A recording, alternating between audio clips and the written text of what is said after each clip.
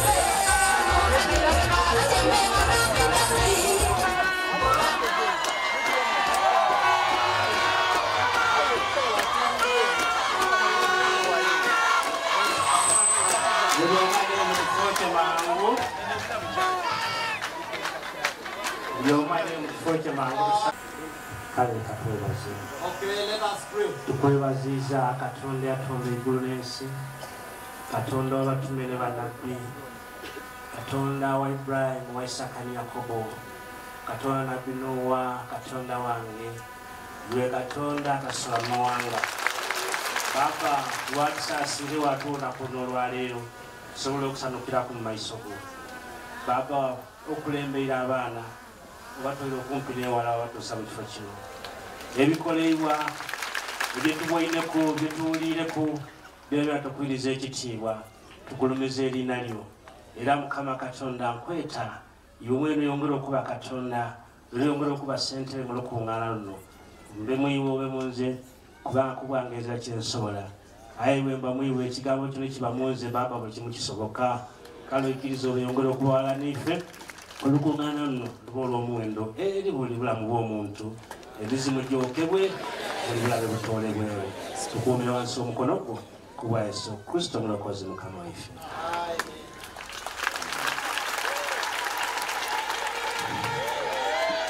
Abatabazi Tufungize ekkanisa y'obutuukirivu eteekwa okuzimbibwa.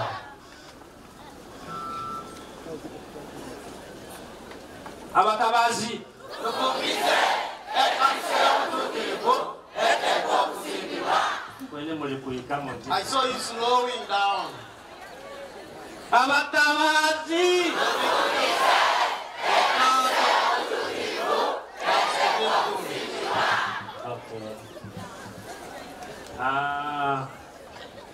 Director, the director, deputy director, the priests, overseers and the pastors, the preachers,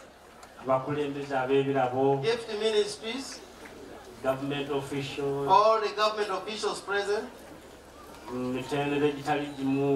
all your various capacities, our leaders, invited guests in this function. We have invited all people, whether security personnel, LOC, meaning that it's an open crusade for all the people of God. I welcome all of you in the name of our Lord Jesus Christ. I cannot barely touch each one of us because of time. Yet I have a lot to say. No matter whether I will also cut it short. For we are just testing, giving samples of everything. The choir members don't stop. I'm also going to be brief.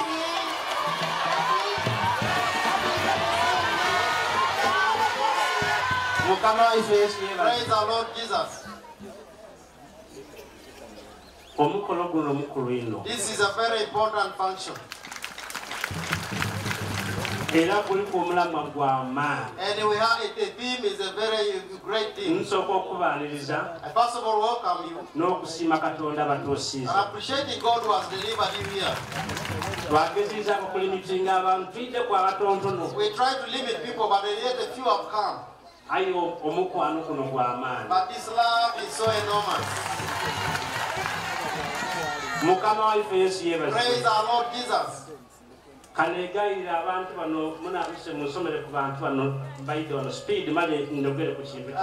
invite these people here briefly before I proceed.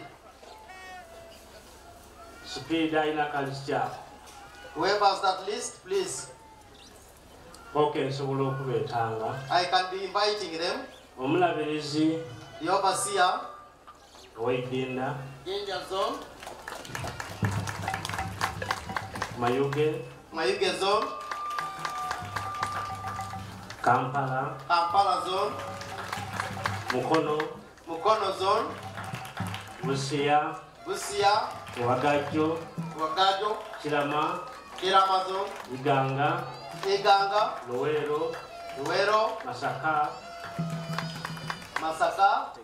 Mitiana. If you delay, I read my own list.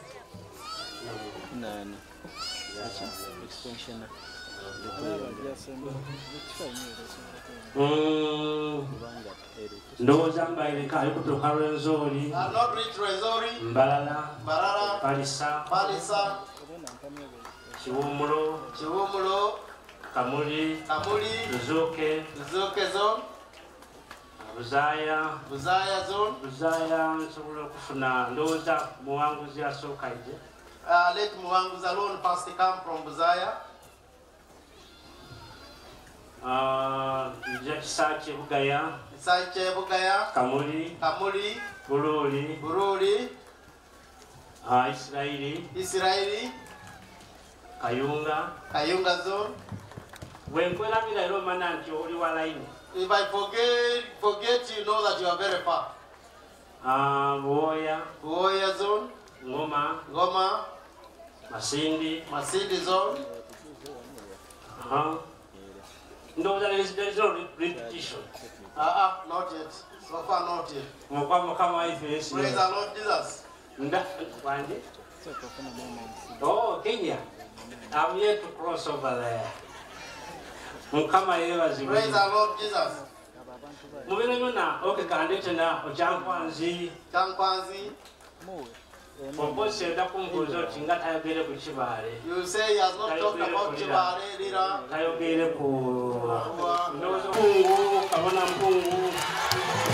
You say Ekeya.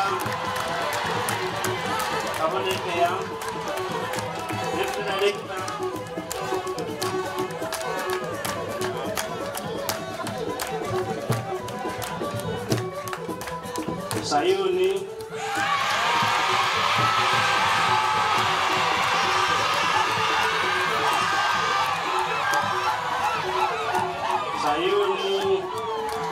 Zaimoka, Kabonampu, Mungoka.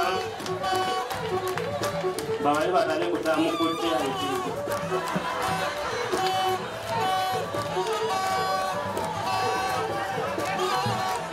Abantu anotelenda Kabonampu kola.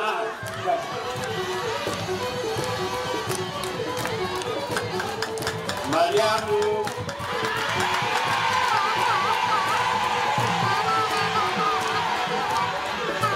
Kabona Baziba Christopher.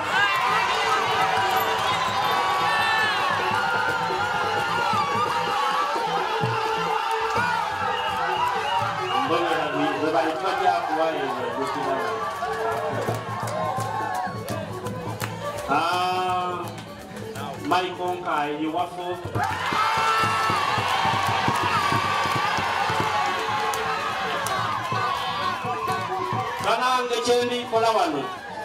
Whatever I'm doing here, I would have loved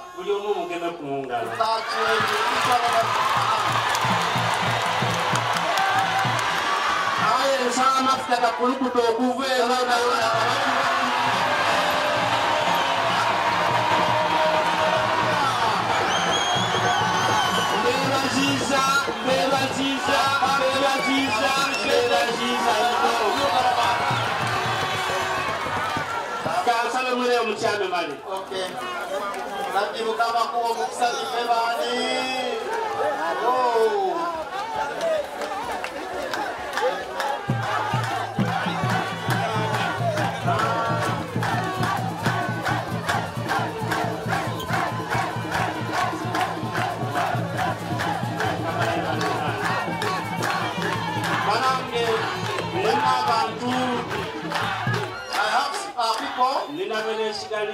I have some people I've reserved. So don't leave. Say when I tell you to go. I have thanked all of you entirely. First of all, go back to your position. I appreciate God who has permitted this day to be. This is a day of thanksgiving. Thanks of glorifying God.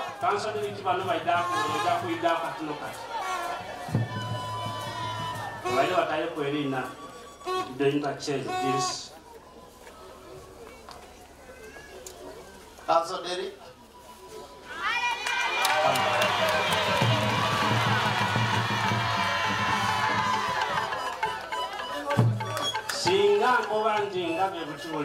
If I say that I get each of you, I felt as a parent, I will be together with my children and we thank God and we glorify God. Because of the great things the Lord has done to us. Because of the grace God has shown us. Because of the protection God has given us. Because of the Lord's mercy that He has given us. Praise the Lord Jesus. I first of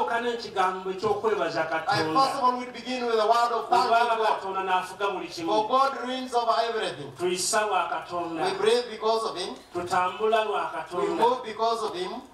Whatever we do it with the aid or help of God. We go and come in because of that God. Without Him, we can't do a thing. I want to thank the government of Uganda for the good leadership that they have exhibited. Thank His Excellency President Museveni. With all the state authorities or organs, security organs, whatever department, for all are of value. Those who have taken care of this nation, Uganda, taking care of Uganda, those who have safeguarded our lives with all their property. I thank His Excellency, the President, with all the stakeholders, those who urge the nation to take to guard against COVID-19. Those who survive, clap to the Lord.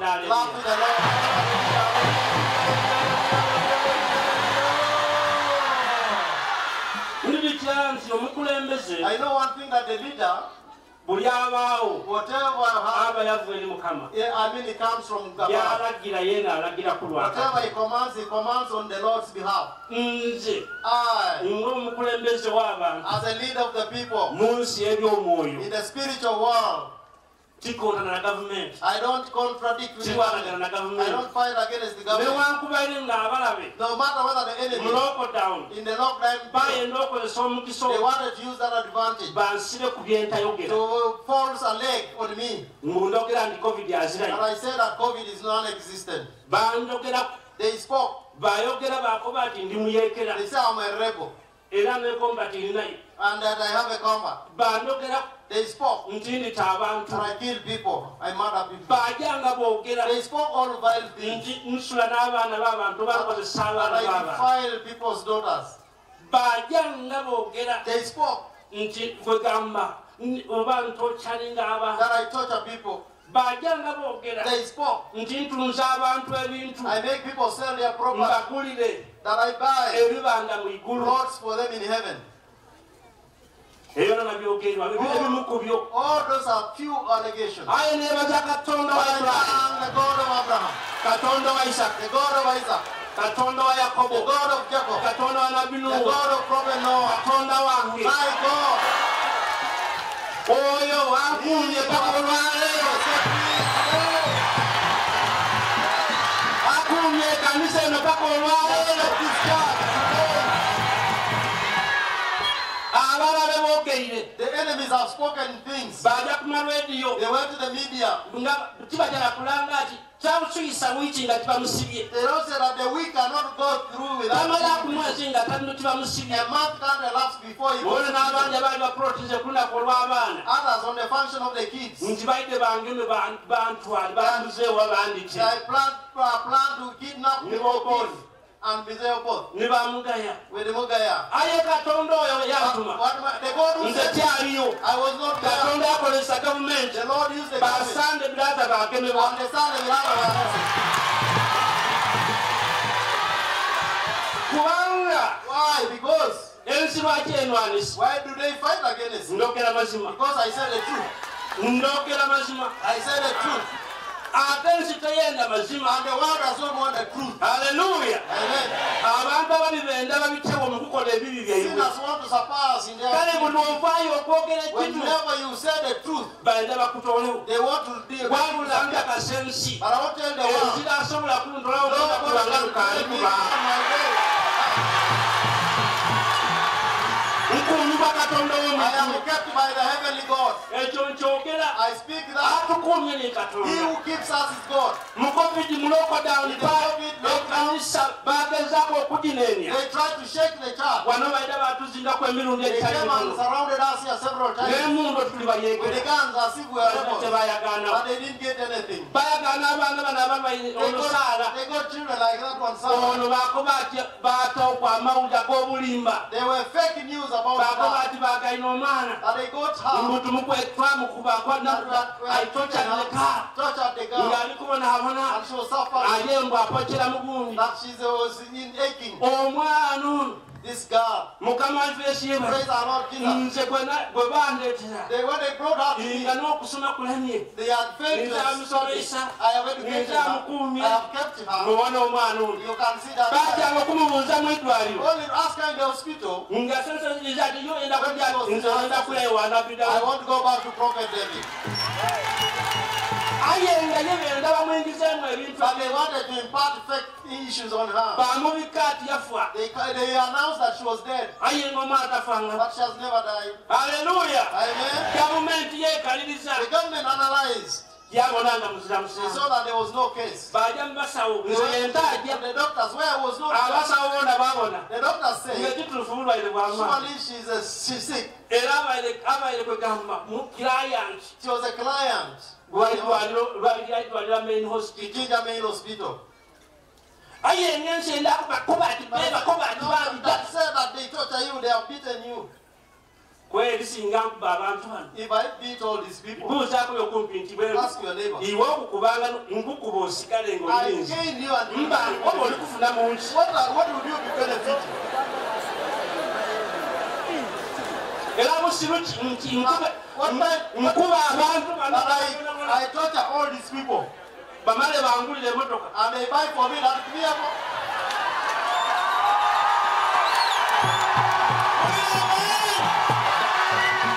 Mukama waffe Yesu yeebazibwe. Our Lord Jesus. Nkuba abantu. I torture people Bandeetera ebirabo and they bring me such gifts. wano ebirabo. Look at these gifts. Mukama waffe Yesu Our yeebazibwe. Lord Jesus. Munangeerayo. Sarah, go back. Bantaako ogw'obutemu nti ndita abantu. They put allegations that I'm a N'agema murderer. abantu be baako bati nayitira abantu baibwe. I got those people home, they Now said tell them I'm a parliament murderer. way. We went with those relatives to parliament. N'agoba nti interrogate them. And they said, okay, we interrogate them. Parliament mwidda wano abali okumpi. Those who are near, please come Nga forward. Kasambo muka Mrs. Sabuke. Kasambo, Nono Tulabuke. obuzaaya nani? Emukabukuku. Mbu ninze yayita iba wono. And I killed this one's husband. Ninze yayita iba wono. I killed this one's Ninze husband. yayita mukabukuku. I killed the Mala atera kaseke. Any development development. Government yesindikanya abantu bajjayo buli kase. Sends people to Nakaseke all the time. And they see what is happening. I will tell people to love their country, to cultivate, to raise, that people work. I took them to Parliament. And many others. I took that girl too. Another daughter is Rachel. She left her family. I separate married people.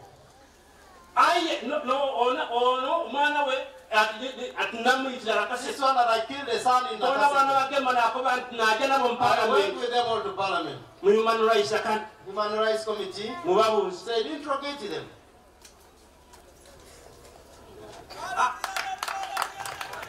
Amen.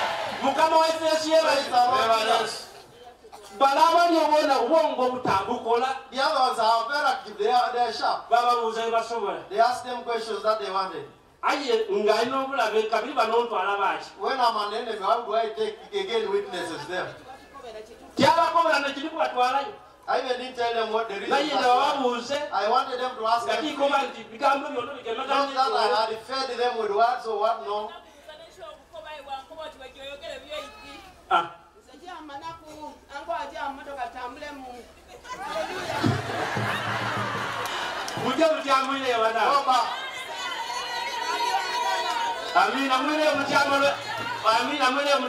Just go back because of time. Praise our Lord. Why have I started with this? The world doesn't know that God exists. And people fight against the without knowing that the prophets the Lord fights for them.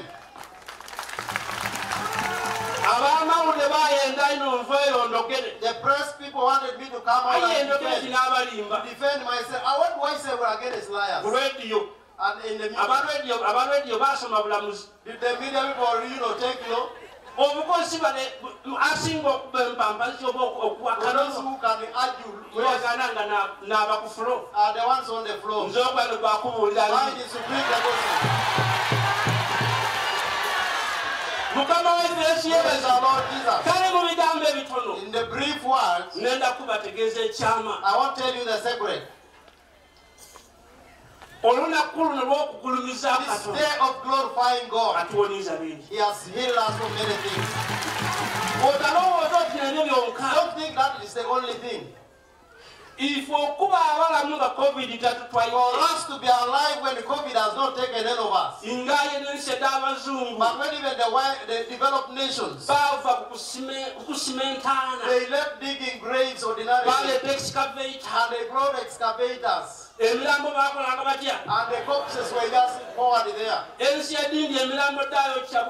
other nations, they were just incriminated.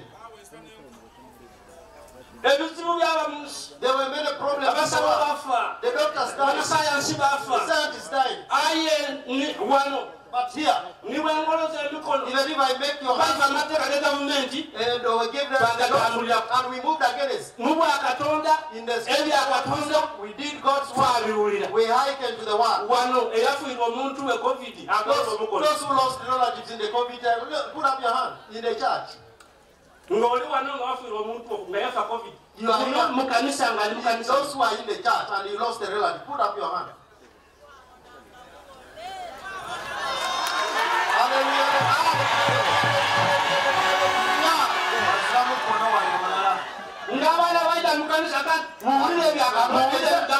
Listen to the SOPs. Listen to what the president said. I said, put God ahead of you. Fear God. Because those who don't they are and they don't take hold of the Lord's laws. Did I keep you at my house? Those who suffered from COVID, put up your hands. Those who suffered, but all of them survived.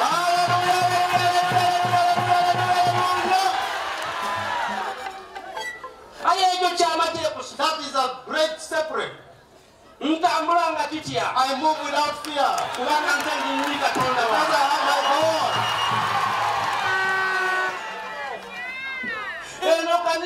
This church, if the Ugandans should know that they have a precious thing, everybody would run for refuge from this church. The overseer Mira with his son, the daughter, sorry. That daughter, she ran away from home. She rebelled against the dad.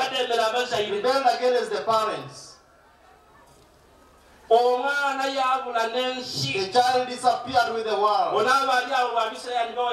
He would give you a testimony. He got a phone call that his daughter, he spoke with people thinking that police, oh, they are safe.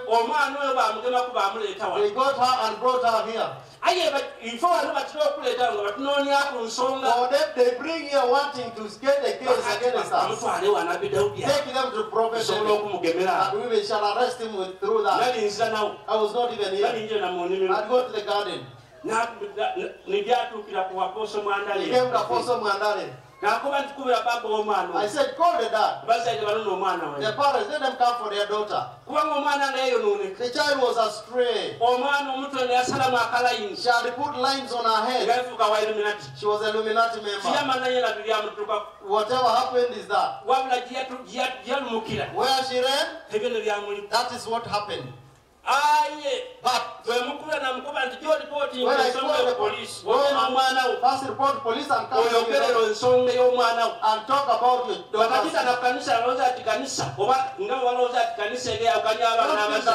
The church separates parents with the children. He went to police in JINJA. She wasn't repentant at all. The police were surprised. She slept in jail. I said, go back. Whatever I spoke with him, he went back to police. They gave him the child and he went back home. Just say that when you reach home, what happened? You can see.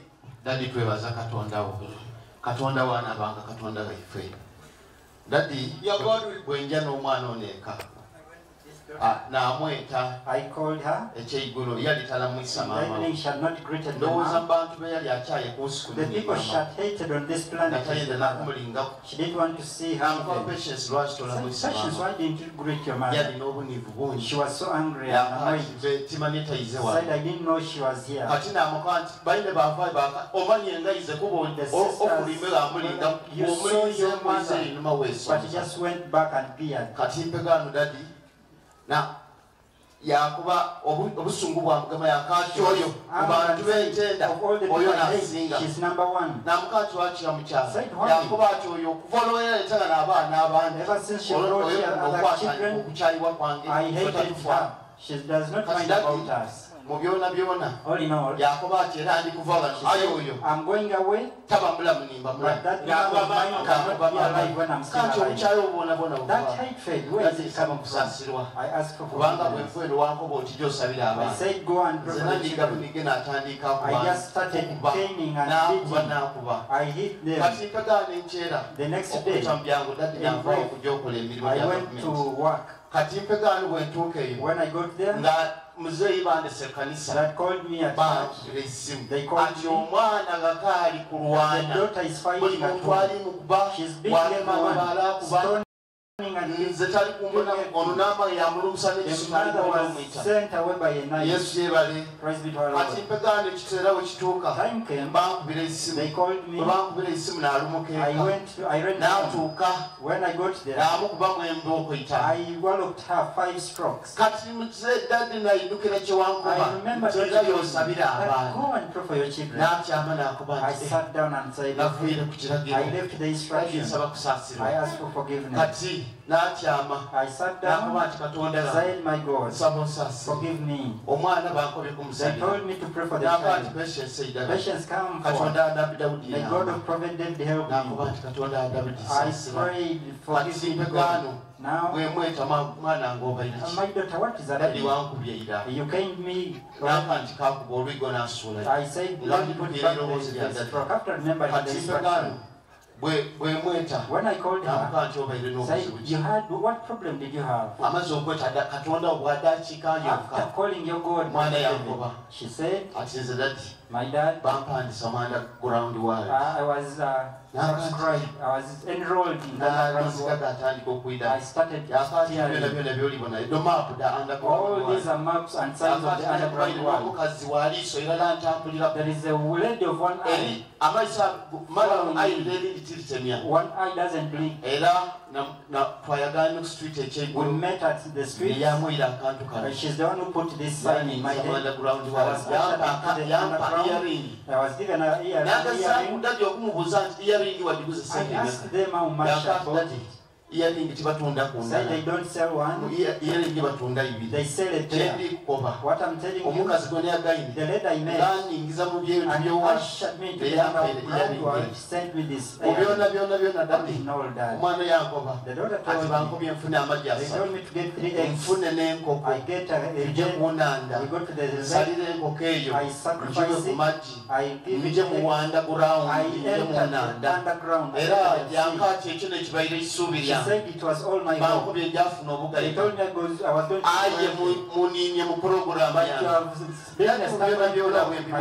when I heard of this, I called the overseer. The overseer prayed. When I called you, the girl hearing your voice, all the spirits, they fear you. There is nothing that fears you as the spirit. She ran like this, went behind the TV stand and said, when I took the phone, she fell on her back, started crawling like a snake. Daddy, in summary, the child, things the spirits left. Started feeding her body and came everywhere. But she was not feeling it. She was already possessed. Started wondering. She gave the bruises.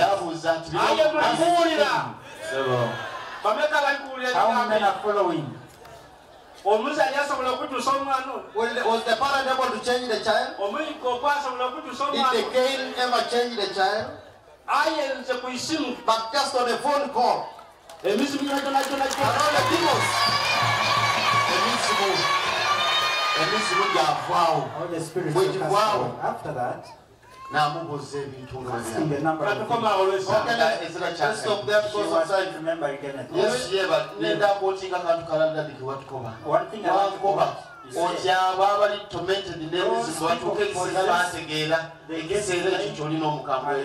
That's when you but after asking all the issues,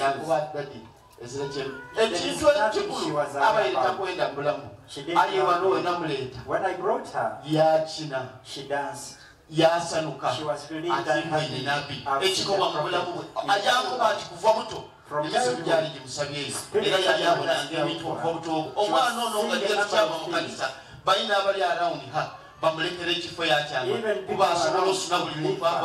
she was pinching people over. You can see where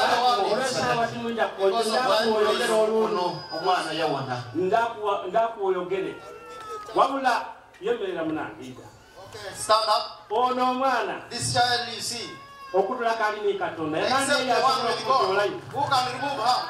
The police marveled at her.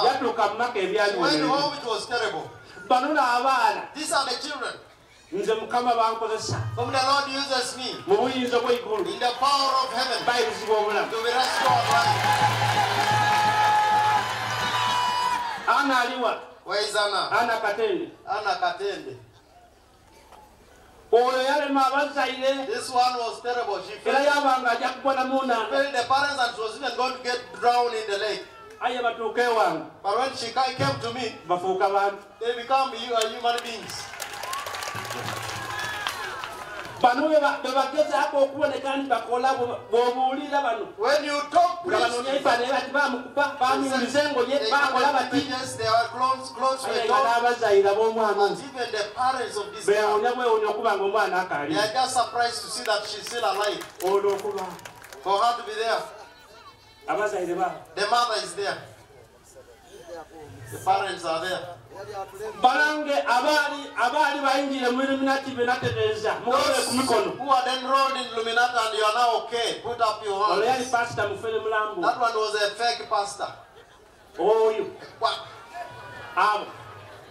Mwile wano banange speak. Okay, come forward. Babe side wale wale. Mutaida mukamera babe side wale wale. Let come this side. Those ones. Ngana bakuna bawubo mutambala abantu they swing the handkerchief and people fall flat, horizontal. Among them there were those who were mad. The one who was called a big. This one would move, you know, with that sound all the time. But my God, the heavenly God, he's not a businessman. No, not business.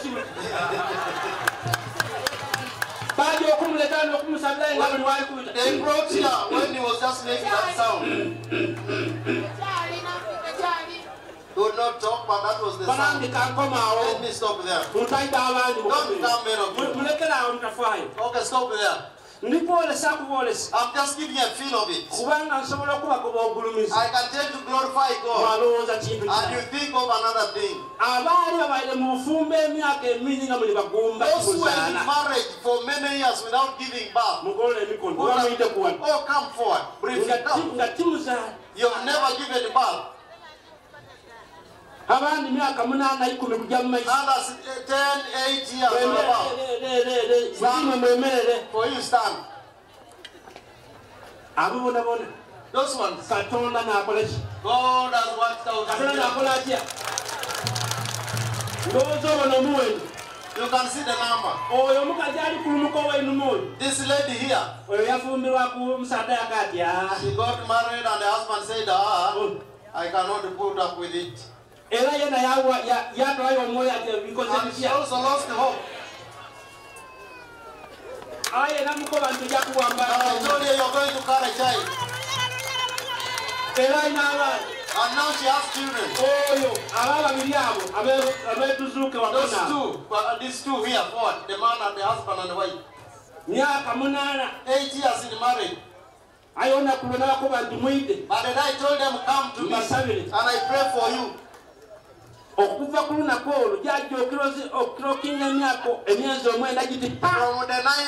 months, that was time of God. When I talk about this, it takes me a lot of time. You have seen the boys who were sampled here. Chikolo, these ones were really, you know. Those ones would disturb the government. Oh, they would plait the hair. And the heavenly God. Put them their number.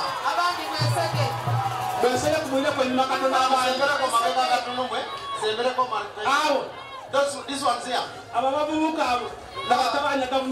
These ones were terrible defensive group.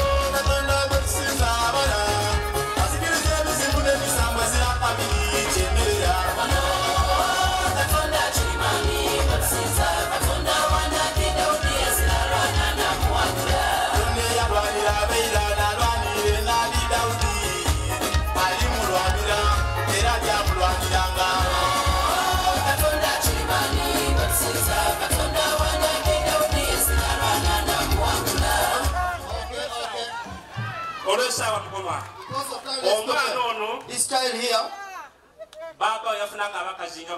the father got 3 women. Whichever guy, you would not leave any child behind. First of all, wait. I went to inspect that place. We had built a church around. Makanga. In Bugaya zone. I got the youths. The church had very few people. Said, oh, we built here a church that has taken all these years. And they are not children. They are not Christians. What is the problem? Here we give birth to girls. And when they get married, they grow up. Say now whoever is here this year, you are going to give up boys.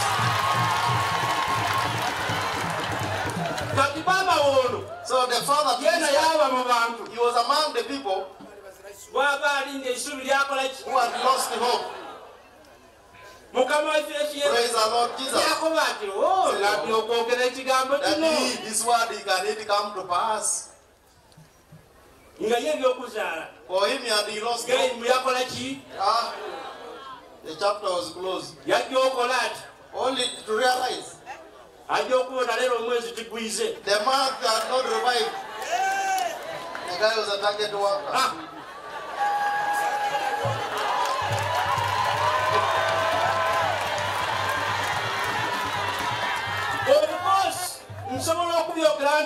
I can talk and you think it's a problem. Go to the places where they come from. Mine is not a problem. I don't preach miracles. I don't call people to come and I pray for them. But because it's a day of glorifying God, that's why I'm showing the great things God has done. So, our lesson of today, Asura is my day of glorifying.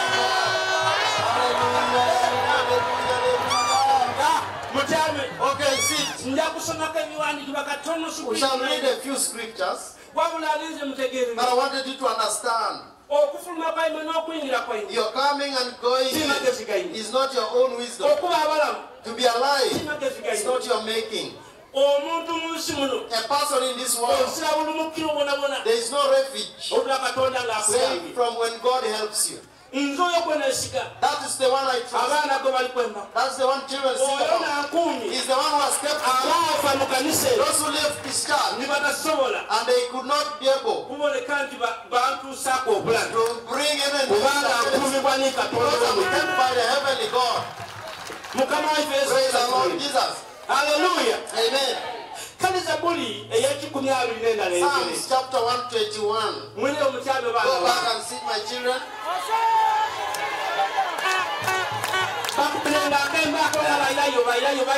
Numbers, they go back.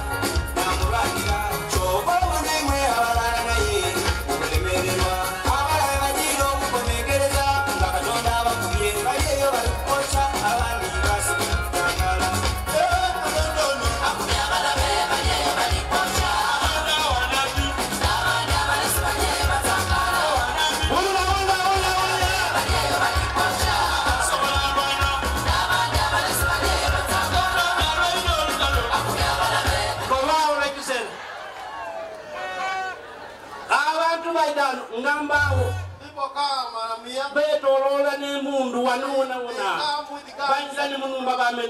went to their house and broke the doors. That's why I've never supported the government. I was hunted, being hunted. I was left people from the street them from that Kifesi group. I was changing people from being rastas, drinking opium and whatever. I was urging the youth to work to be beneficial to the government. Hallelujah. Amen. As a government of President Museveni came from above.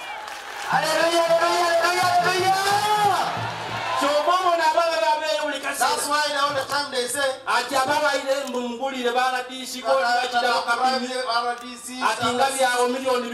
given 200 million out. So are they giving out 200 million? What is it? Was I sent to bribe people? And those who have taken issues, they are not members of the church. And they manipulate. But today, I want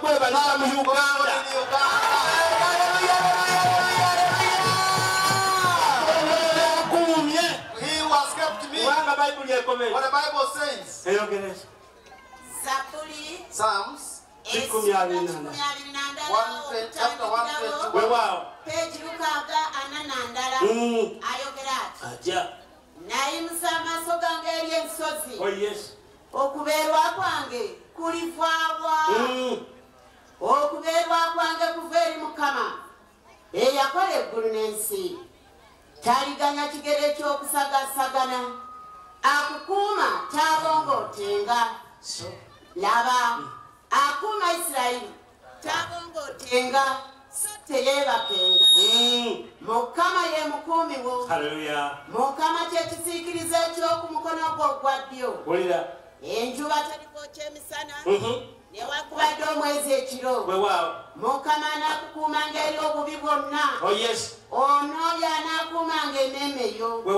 Mukama anaakukuumanga amagenda go n'amadda okuva leero n'okutuuka emirembe gyonna.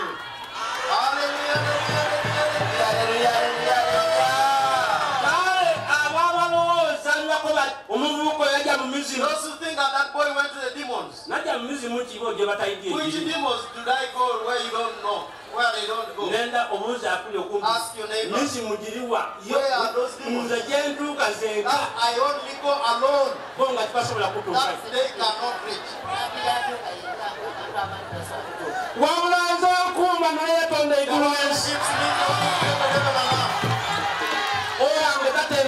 Mine doesn't slumber.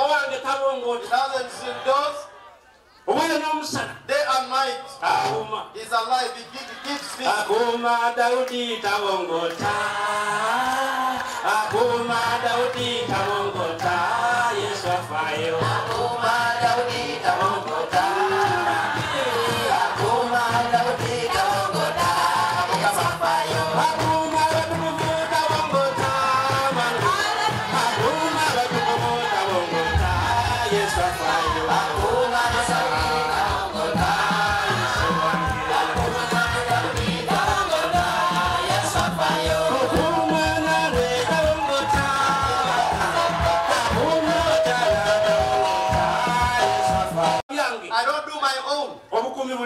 Protection is available. And those who fight against me waste time. And those who come against me waste time. Because nobody sent me. I did not go to school, the theological college. But God anointed me. Amen. Hallelujah. Amen. You only want to be righteous. Just be righteous. Nobody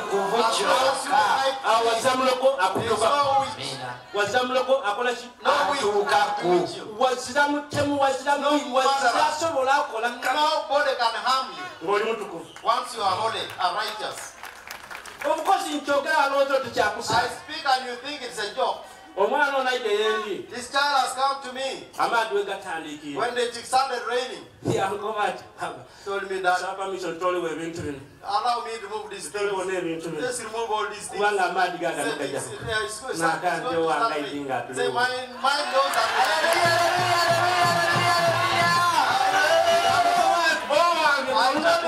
My God knows we are here. Among my prayers, I pray for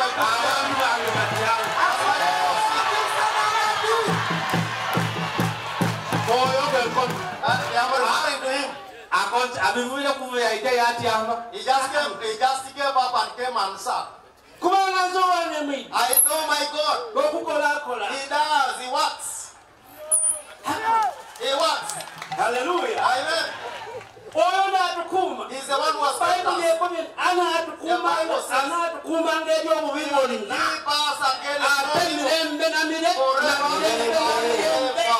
Forever and ever. Hallelujah. Amen.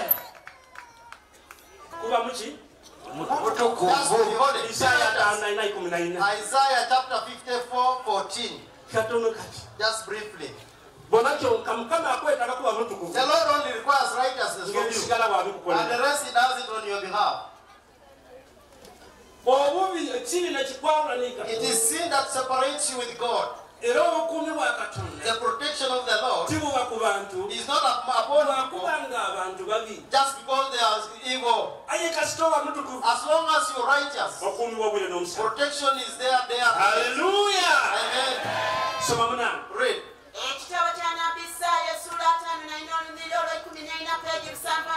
Isaiah 54:14.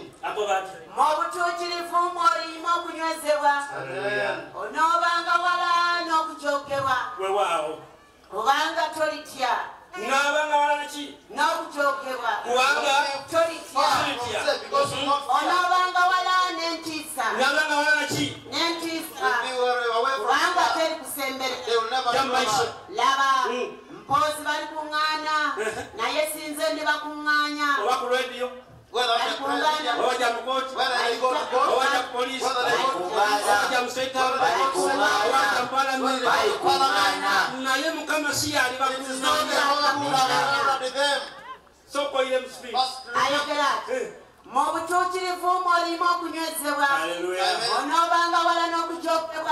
kubanga tolitya onobanga wala n'entiisa kubanga tekusemberera laba mpozi bali kuŋŋaana naye sinze ndi bakuŋŋaanya buli alikukuŋŋaanirako aligwa alikukuŋŋaanirako aligwa kululo buli ankuŋŋaaniraku those who gather against me enkomerero kugwa the end result is kulwange because of me.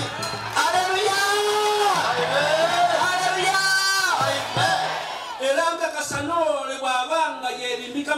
And I want to understand you whether you pretend in the government. And the ones to betray God, God will work upon you.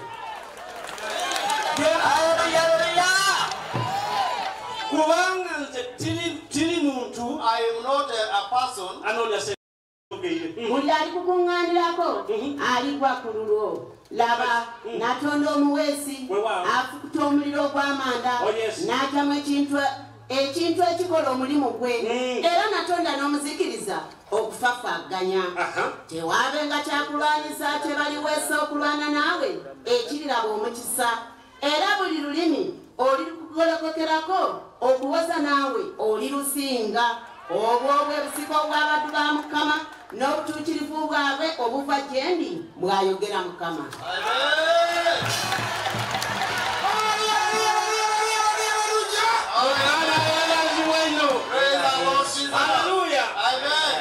Nga nina oyo Katonda oyo. If I have that God, nani antiisatiisa? Who will scare me? Tekisoboka. That is impossible. Kubanga obukuumibwa kwange kusikire Mukama yakunsuubiza. My protection was promised. It's a heritage. Mukama yeebazibwe. Praise the Lord Jesus. Ankuuma tabongooti. He who keeps me doesn't sleep or slumber. Mubutu jirivu tusinzira okunwezebwa. In the righteousness shall we stand. And I have removed my throne from you. Only to realize that the have the seat. I can't be afraid. Praise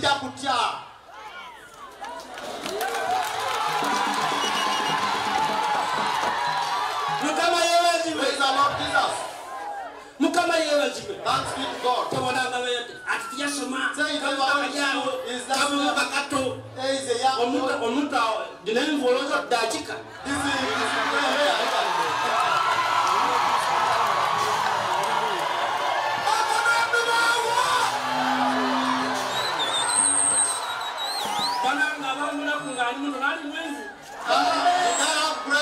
was a child.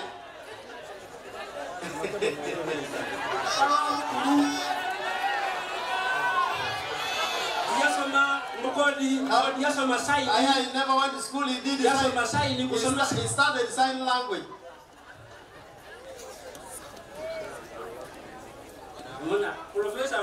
Professor Bazira. Is he close here? Whoever. Or engineer Kaongolo. Sign language.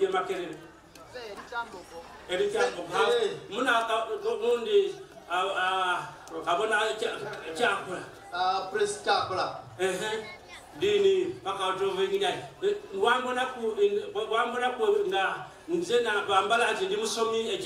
I been a student enrolled in Chambogo University? Psalms chapter 27 from verse 1 to 6. I'm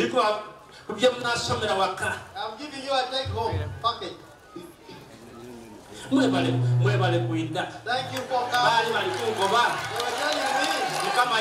Praise the Lord. I told them to bring a few people. I said, is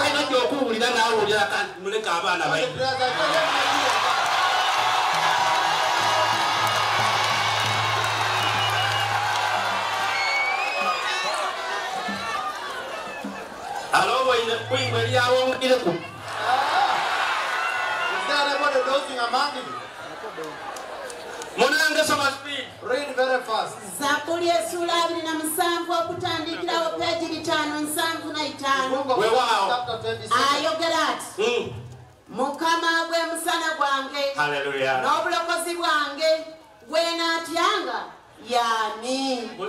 Akagamba ako kayire mulina akuli okumbi nti Mukama gwe musana gwange. Gwe bulokozi bwange. Gwe naatyanga yani. Neno kola okola omuze njani ngali katonda nga n'omusana gwange. Hallelujah. Amen. Akobyatya ayogera ati Mukama gwe musana gwange gwe waawo n'obulokozi bwange gwe naatyanga yani.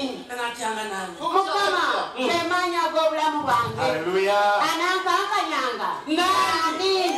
Buuza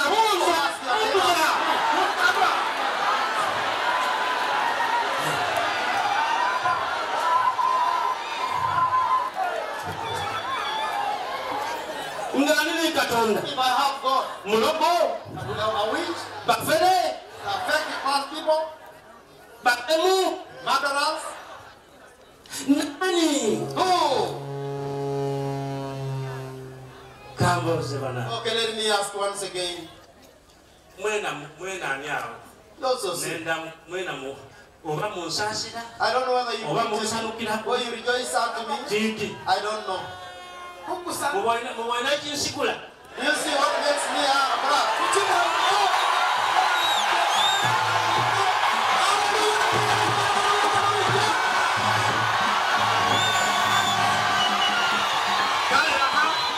Okay. Ayogera ati 27 okutandikirawo Mukama gwe musana gwange n'obulokozi bwange gwe naatyanga yani. Mukama ge manya g'obulamu bwange anankankanyanga yani. Whom shall we be scared of? Who is that who can shake you? one whatsoever can do that. I have this God and I also fear. I tremble. When they got depression, I go there let him to the media if he's a man. You get your money from the radio.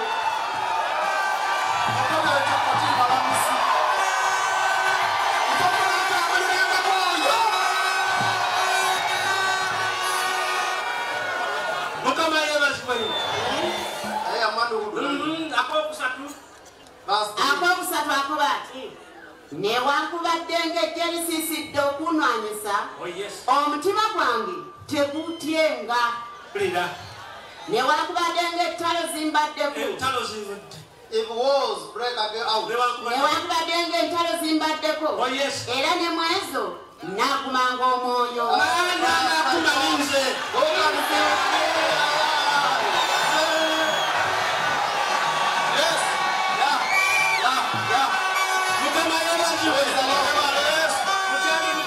Okay, sing very fast. The apostles had this God. The prophets moved with this God. Nobody would scare them. He removed them from prisons. Those who try to fight against them, he would attack them with a great earthquake or lightning. Verse 4. Oh yes.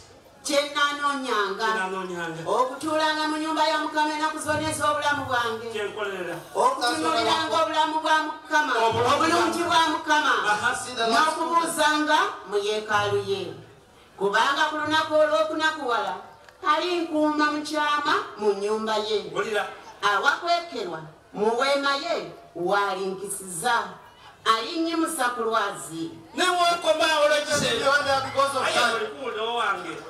see my God.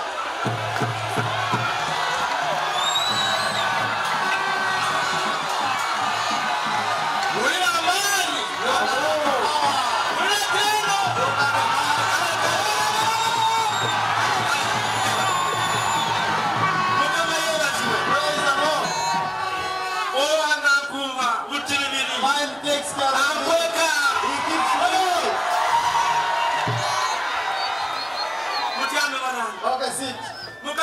Praise the Lord Jesus. Are you fellow? If you have this God, there was a generation because of time, the times of Samuel.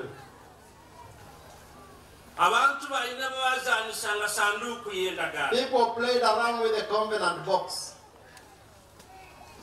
The enemies would hijack the covenant and take it in unworthy places. That is where the covenants, the laws and the ordinances were. That the laws that keep the people of God. That was the word of God.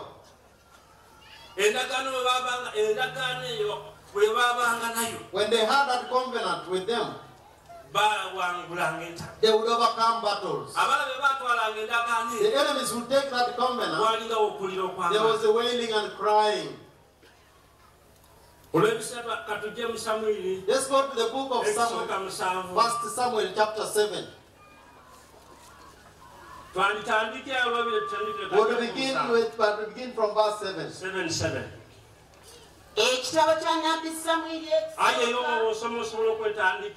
But if you are reading on your own, you can begin from verse 1. Okay, start from verse 1 first.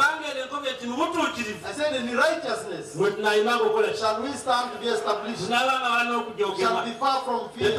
Shall not fear any hour, because we not draw nigh. They may gather against us, but so the Lord would have gathered them. Whoever gathers to attack me will fall. There is no weapon forged against me that can be blessed. Because God remains unanimous. That is the one I trust day and night. In the days of Samuel, the covenant box was played about with. When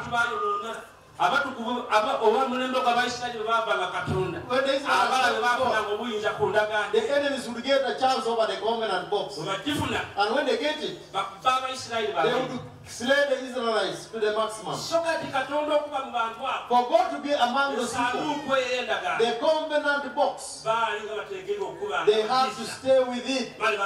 Then they have the strength. The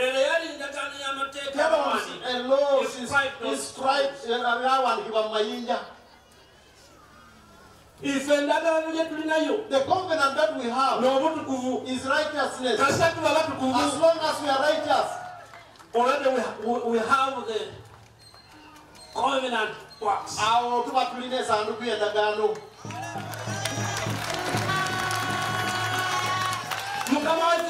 Praise the Lord Jesus.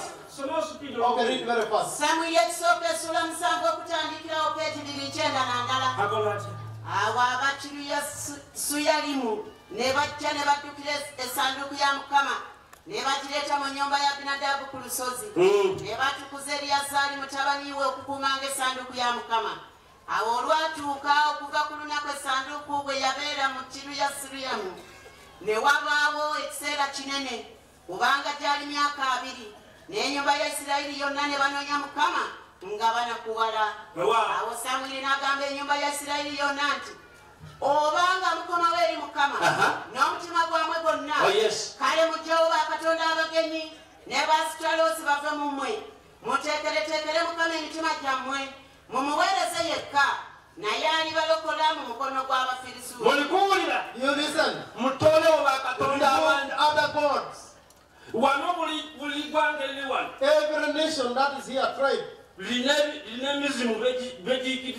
have the demons they believe in. They have their totems they dedicate themselves to. So in the times of Prophet Samuel, those people have drawn the Lord in your heart.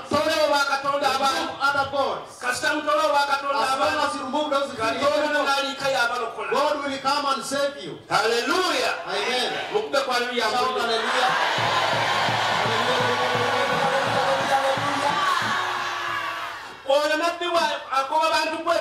The prophet told people to purify themselves. He told them to cleanse themselves. Hallelujah. Amen. Awo abaana ba Isirayiri ne balyoka bajjawo Babayaali ne baasitaloosi ne baweereza Mukama yekka. Ne bakola batya? Ne baweereza Mukama yekka. They serve only God. You cannot leave the church and go to the shrine and remain again in God. You cannot say I've made a holy marriage and you are a thief. Or you can fornicate outside God and you think you're in the covenant of God.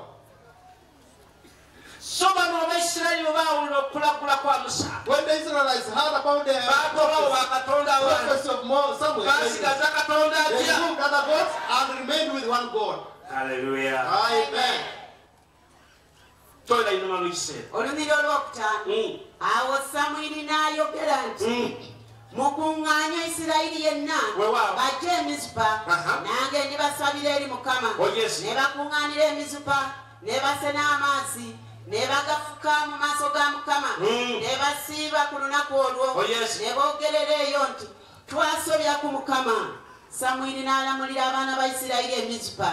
Abafirisuuti bwe baawulira ng'abaana ba Isirayiri bakuŋŋaanidde e Mizupa, abaami b'Abafirisuuti ne batabaala Isirayiri, n'abaana ba Isirayiri bwe baakiwulira ne batya Abafirisuuti. Abaisirayiri bakola batya? The Israelites Nabbi Samwiri akati mukole mutya? Someone say, come. As long as you remove other gods, my God will help you. Remember when the enemy started writing about us, abusing us, and you also started, you tried to you wanted to argue with them. I told you that that is not the way God is. Let them fight.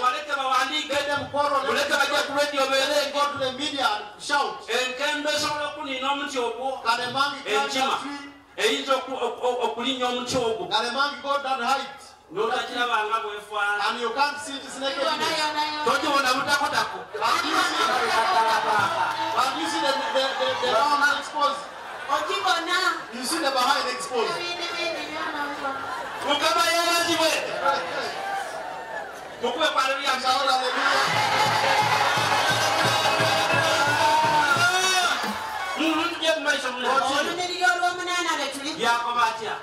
Abana ba Isirayiri ne bagamba Samwiri nti toleka kukabira Mukama Katonda waffe kubaffe atulokole mu mukono gw'Abafirisuuti. Abantu bonna bwesige bwali mu muntu atya.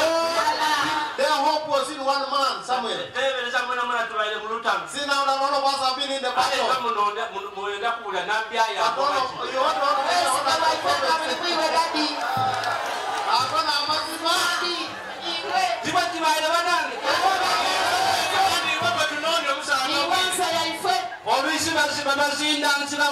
sometimes they attack you when I'm not here.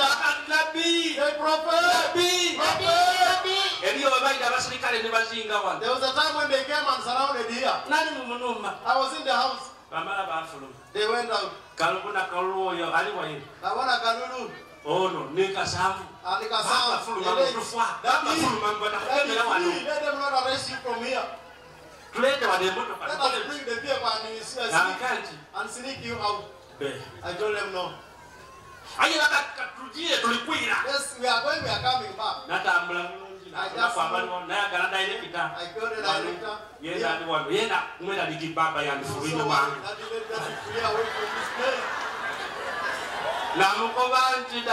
I told him the director.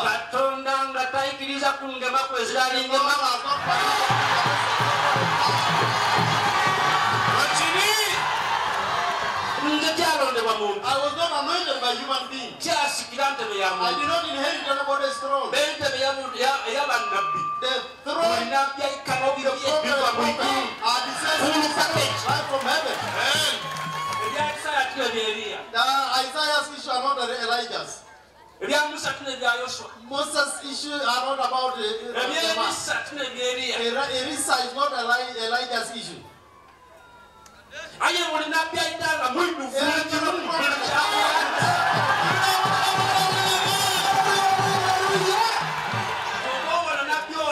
That's why the other young prophets try to listen to the only prophet. Didn't he die? You cannot send a prophet and then you listen to another person. God only sends one prophet. When he gets older, that is all he forgoes you.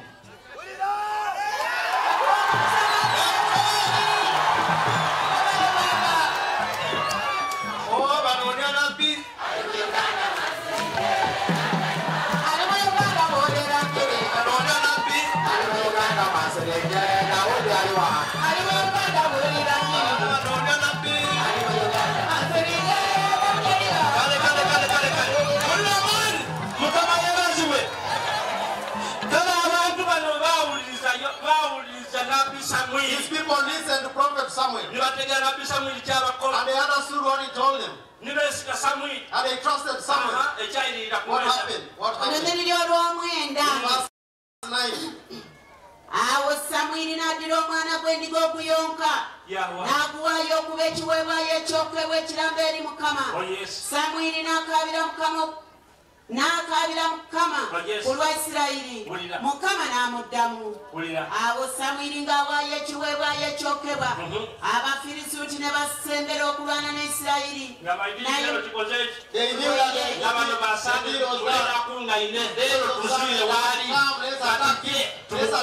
Attack him from the crusade. Go.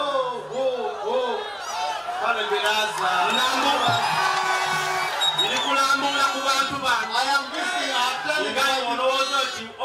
And you think you have gotten a chance? You think I'm moving alone there? Don't I have to take you?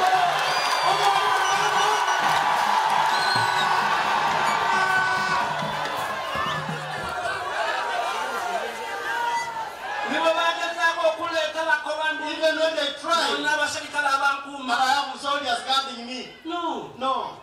Every region has it. They all keep religious leaders.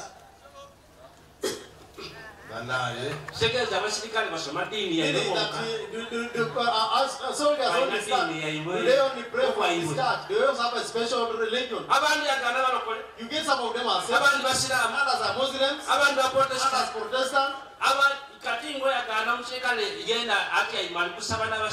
Then you get a soldier in the mosque. Then you say, why have you come to the mosque? There is no freedom of worship. Praise the Lord. Continue. Verse 10. Abafirisuti n'abasembera okulwana ne Isirayiri bakola batya basembera okulwana ne Isirayiri. Remember the times of the lockdown. That we gather very many people. They tell us the entire church. There was a day they attacked Kabana Chakula. Right now, they ran police, they have gathered very many of them. We are not about the number was about that. It was only the family gathering. That was the gathering. And the soldier said, oh, wasted effort.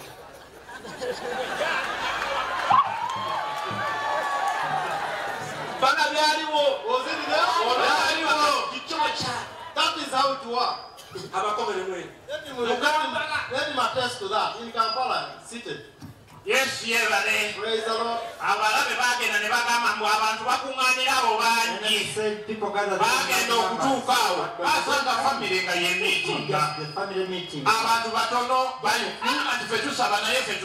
We pray, but as a family, what is the right thing to do?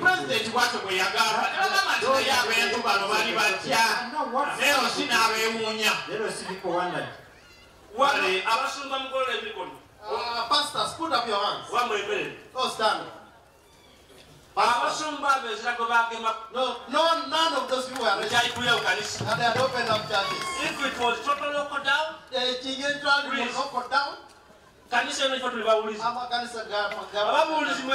preachers, stand up. Nobody stood. The president has said this. Let us be in the house. For us to close the churches. Even me here. This church. There was a time when I allowed 10 people. I never performed any function. Not even a single day in the church. I left everything. Say this thing will come to pass. Let's wait for the Lord. So when the lockdown, we have come out of the lockdown. We are clean. Amen. But your government program. That I don't allow people to engage in the government programs. In Busoga, I was the only religious leader who mobilized people for vaccination.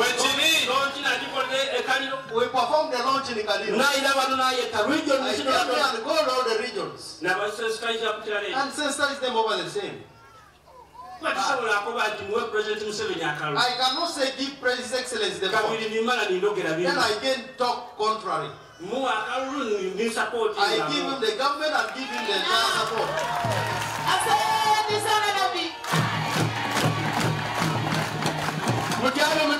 Okay, sit down. Stand all of you now. Sit down.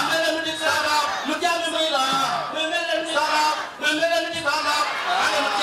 Okay, sit.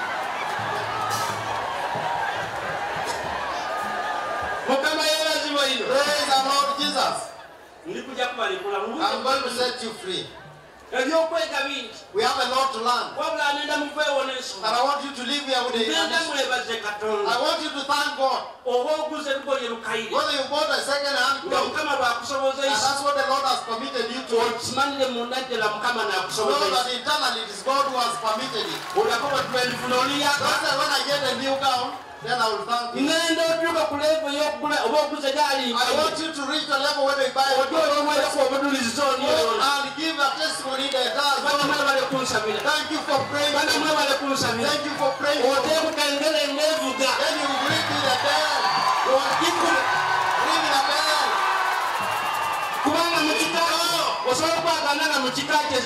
I see that in your clan nobody. That is a good beginning for you. Hallelujah. Amen. Yes, sir. Let them stood down.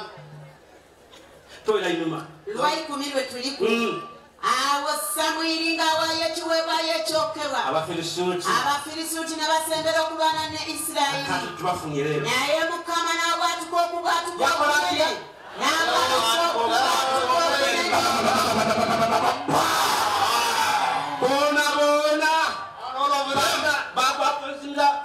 They were all confused.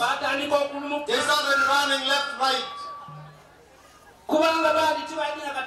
Why? Because they didn't know God exists. The Lord had a thought, there was a great thunder. Don't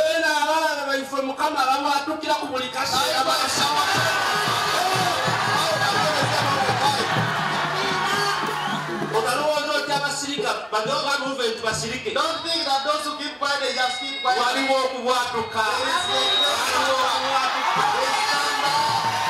There's lightning. Thunder. Praise the Lord. Hey, wife of Awulukuma. I was stopped. Praise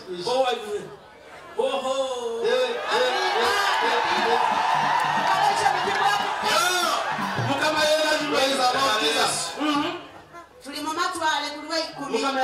Nchinaye Mukama n'abwatuka okubwatuka okunene ku lunaku olw'Abafirisuuti n'abakengeetereza ne bameggebwa wansi mu maaso ga Isirayiri bameggebwa wansi mu maaso ga Isirayiri abasajja ba Isirayiri ne bava mu Mizupa ne bagoberera Abafirisuuti ne babatta okutuusa lwe batuuka ku Besukaali awo Samwiri n'addira ejjinja n'alisimba wakati w'Emizupa ne Seni n'alituuma erinnya lyalyo Ebenezeeri.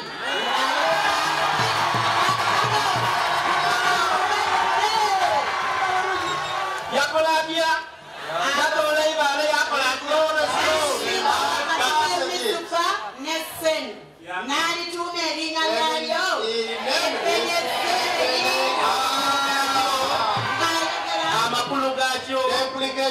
Kaakano Mukama atubedde.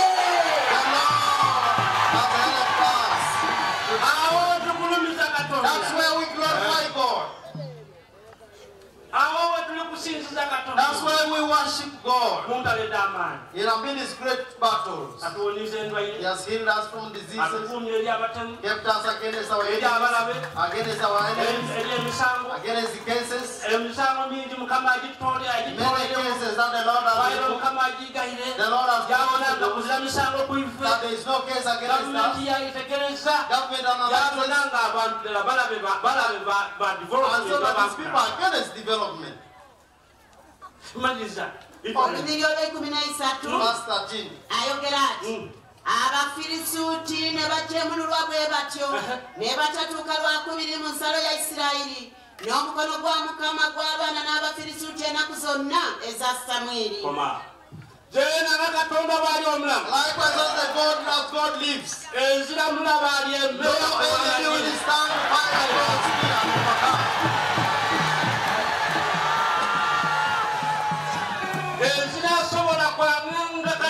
Nobody can dare discharge.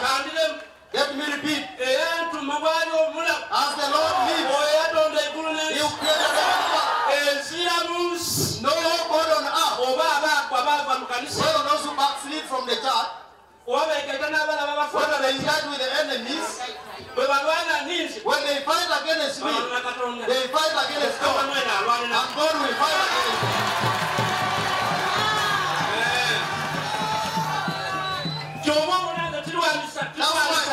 I don't fight with the I don't fight with the Cains. I don't fight with the quarrels. No. I make my Lord to be weak. But I stand and see the Lord works. Hallelujah. As I wind up, I'm going to give you yet one scripture because of time. But you see, my children, did you know that we had a mighty one? Why do you fear and tremble? Lucy is the prophet there. They write falsehood. I have fled to Kenya. I have gone to use the vehicle, Chaco vehicle to escape.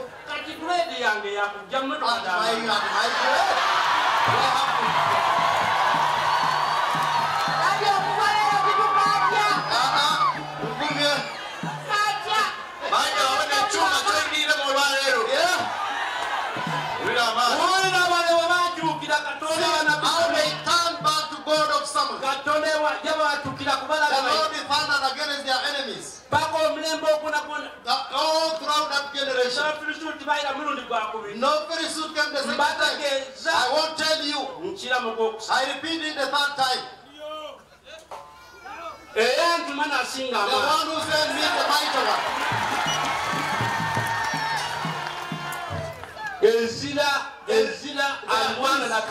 Nobody who fights against this God. I speak it in the broad daylight. Nobody who calls himself great or older.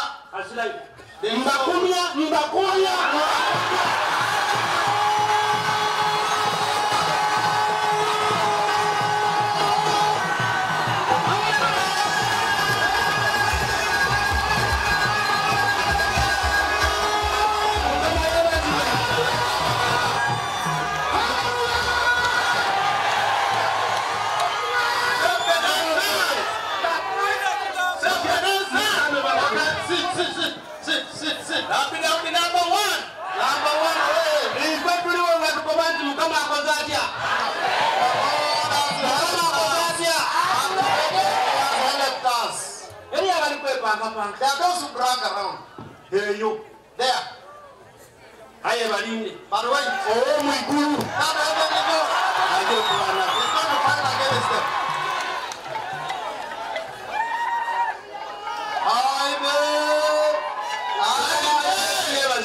Praise the Lord. I went to Uzziah. He said that he can never step beside. He cannot come here. I told those who are stopping, let them come here. Who came?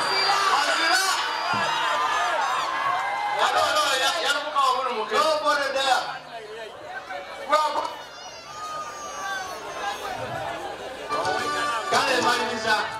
As we wind out,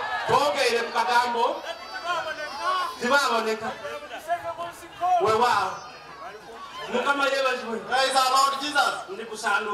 We have the covenant box. I've told you that this time it's righteousness. For them they had the laws that were inscribed. For us we perform righteousness. We live fornication. We live theft. We live murdering. We live deceit. We live whatever sin you can imagine. And we are holy. That is our covenant box. Hallelujah. Amen. I've talked about Samuel. Let's end up with David. First Chronicles chapter 15. Let's read from verse 25. I'm talking about the covenant box now. Every generation. There are those who fight against the righteous. There are those who fight the true church. But God remains unanimous. David. He struggled to go and rescue the covenant box from the enemies. Like you see those outside the quarter shouting. Others ran away from the church. Others were excommunicated. They were fornicators. They were cheats. They had deeds that were not clear. Others would go to the shrines and mediums. And I talk about them openly here. I spoke. I talk about, come forward and defend yourself. Then they go and fight against the gospel from outside. They will never be able. They will never dare. So much speed. Okay, read very fast. Ebyomirembe ekisooka essula 15 olunyiriri olwa 25 peegi 435. First Chronicles chapter 15 verse 25. Awo Dawudi n'abakadde ba Isirayiri n'abaami b'enkumi ne bagenda okulinyisa essanduuko ey'endagaano ya Mukama okugijja mu nnyumba ya Obededoodi n'essanyu. Awo olwatuuka Katonda bwe yayamba Abaleevi abaasitula essanduuko ey'endagaano ya Mukama ne bawaayo ente 7 n'embuzi ennume 7.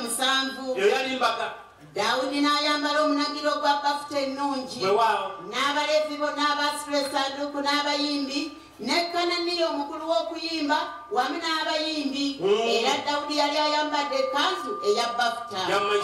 Bwe batyo Isirayiri yenna ne balinyisa essanduuko ey'endagaano ya Mukama n'okwogerera waggulu n'eddoboozi ery'eng'ombe n'amakondeere n'ebisaala nga bikuba nnyo entongooli n'ennanga. This is the implication of this day. You and you know lost up your spirit. Today is the day of carrying the covenant box of the Lord. That's why I've left you to grow up. I've left you to recline. I've left to worship.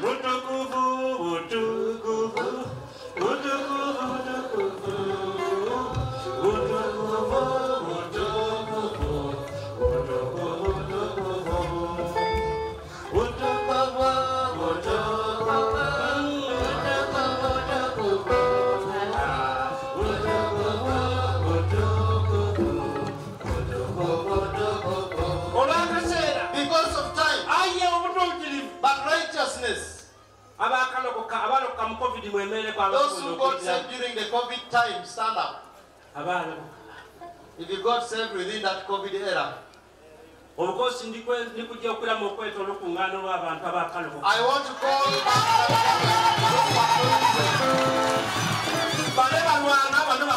for them. They find these ones are getting saved. I called the other time. 2 years. Those who got saved within 2 years. Within 1 week. Those who came were outbeating this number. Those who have just gotten saved. But not to call all of them, this place is not enough. Praise our Lord Jesus. Are we together? Okay, sit my children. Others say we want to see him. We want to do this. You would have prayed for me too. Here is a free prayer. You don't pay pennies. There are no attachments. No conditions. Olunyiriri olwabiri n'omwenda lwe tujjaku.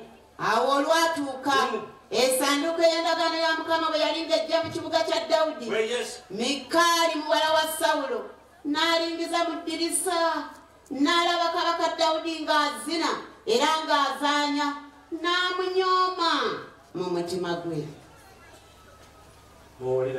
You can see that. So this day, ask your neighbor. Rejoice in this gathering.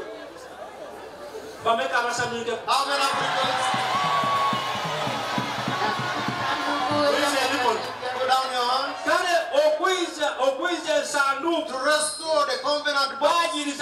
They restored strength. That's why you see. I also thought and said, oh, what else can I do to thank my God? Then that I disturb my God. Can I cook for the children myself? I thought of what to do for you. You have endured. Who have moved with me. You have endured to move with God. They have belittled you. They have abused you. But we know that no, we know the truth. Thank you very much. Thank you very much. The one is dead. I saw it was a great day. A day that is worth it in our life before the Lord. Because for us to be alive, it has been God. It has been God. Mary, see, you will sing for me, Ebenezer. Praise the Lord Jesus. See where we have come from. The enemy is puffed up. And when you come out today, and you even give me all these gifts, I never expected anything. Those who prepare, I told them don't bother people. I said I have my own wallet, my own. I would prepare this for my children. I would take on this function. I struggled with the Davids. I was feeling like I have to perform this function myself. And I may draw now those who survive. Hallelujah. Amen. The devil is clear with me alone. I said, okay, go, let me think about it. But what you have done to me, oh, it's great. See what you have given out. Everybody I never prepared for. You have given me sweets, a mattress, those are roses. That's what I want to take care.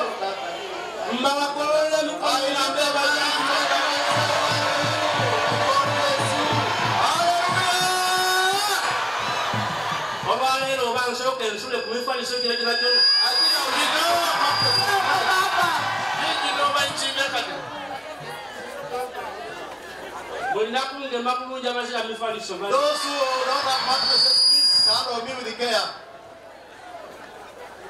The priest has given me mattresses. I get them to wake up, charge the governor and the priest.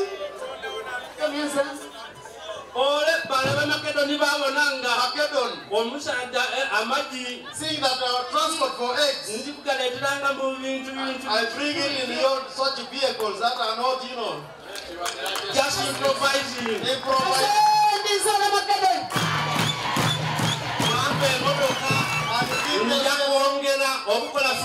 I have going and we have many eggs.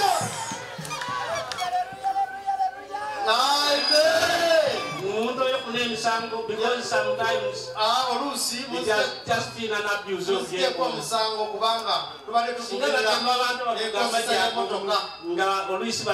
they arrest those people for but you put eggs.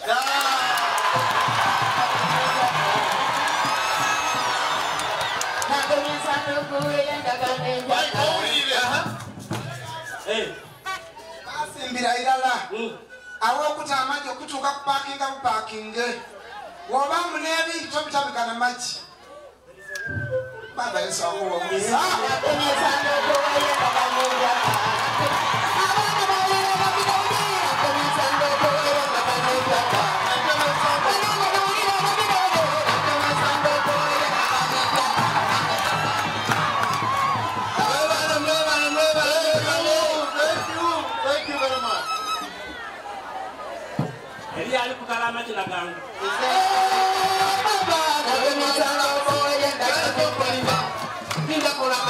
Must wait for because of time. Thank you very much. What you've given me and what I've not seen, that is not what I thought or what I imagined. I thought that, oh, what shall I do? What do I go with to the children? I wanted all my children to have something, but it's impossible now.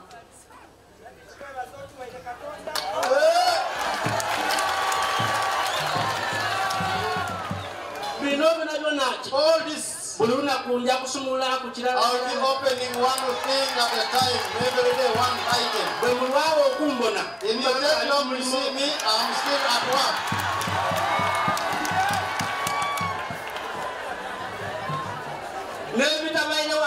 And the others I've seen under the screen. Others in places like that. Thank you for supporting the gospel.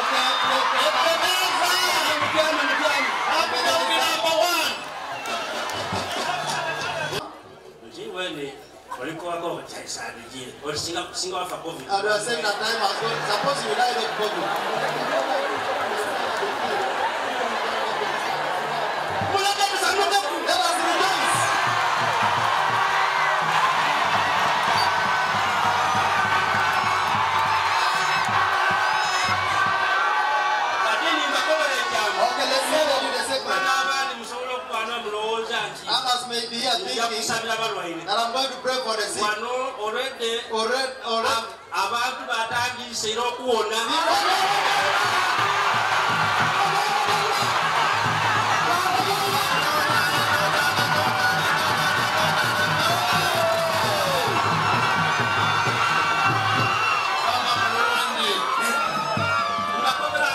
I tell you as a plain if you want to understand,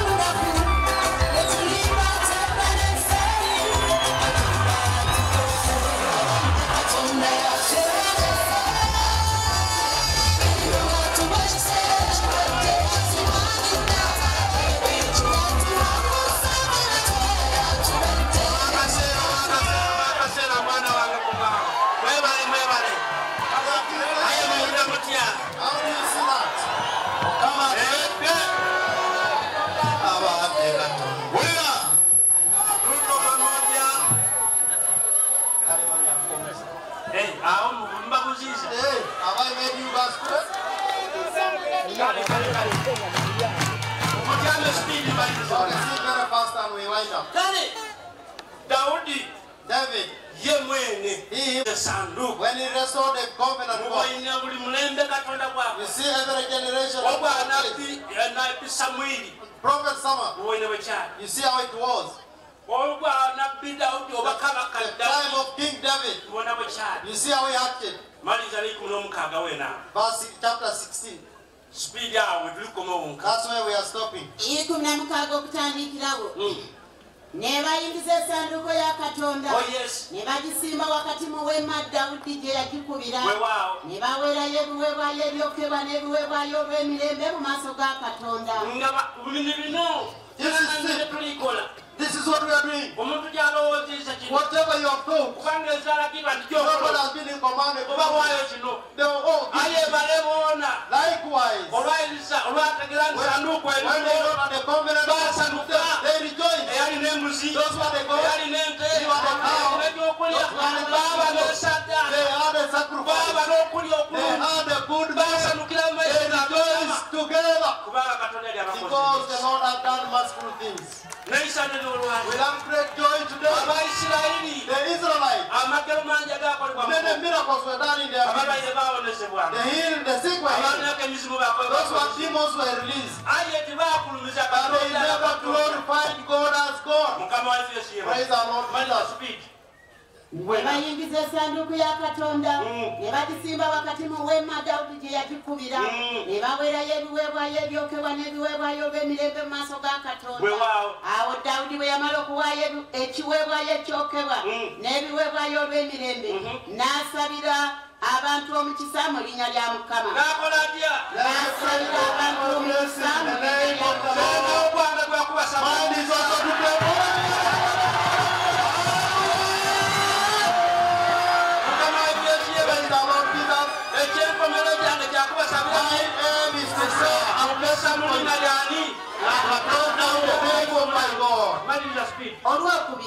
Nchawo Daudi bwe yamala okuwaayo ekiweebwayo ekyokebwa n'ekiweebwayo olw'emirembe, n'asabira abantu omukisa mu linnya lya Mukama, n'agabira buli muntu mu Isirayiri, abasajja era n'abakazi, buli muntu omugaati n'omugabo gw'ennyama n'ekitole ky'ezabbibu. Abandi abatenda mugati mugolole. Those who don't want bread, you can go. Aye bale baja ni kumugati. And they even ate bread.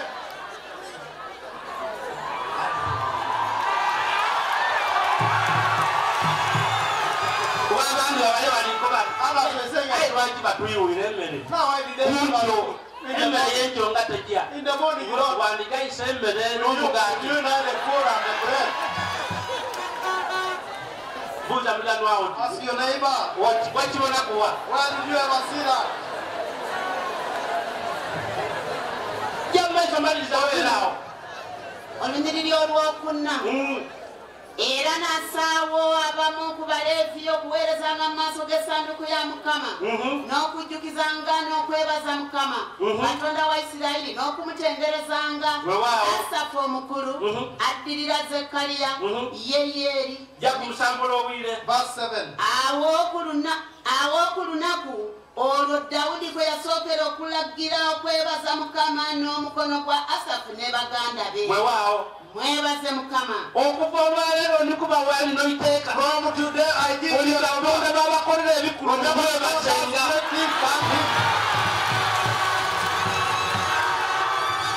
Oba muzoni, oba musabuzoni, oba mu kanisa, oba mu maka, twenda tukulumize Katonda wetu. Glorify our God. Otulire Katonda. Testify to Him. There were no testimonies here because time was brief. There are here people. There's a child from Masini who used to vomit Jericho. Vomit with nails. Let her come. But our God heals. There are those who are mad. There are those who are eating the street, eating from the dustbin. But today you are right. There are those who will not eat fish. Imagine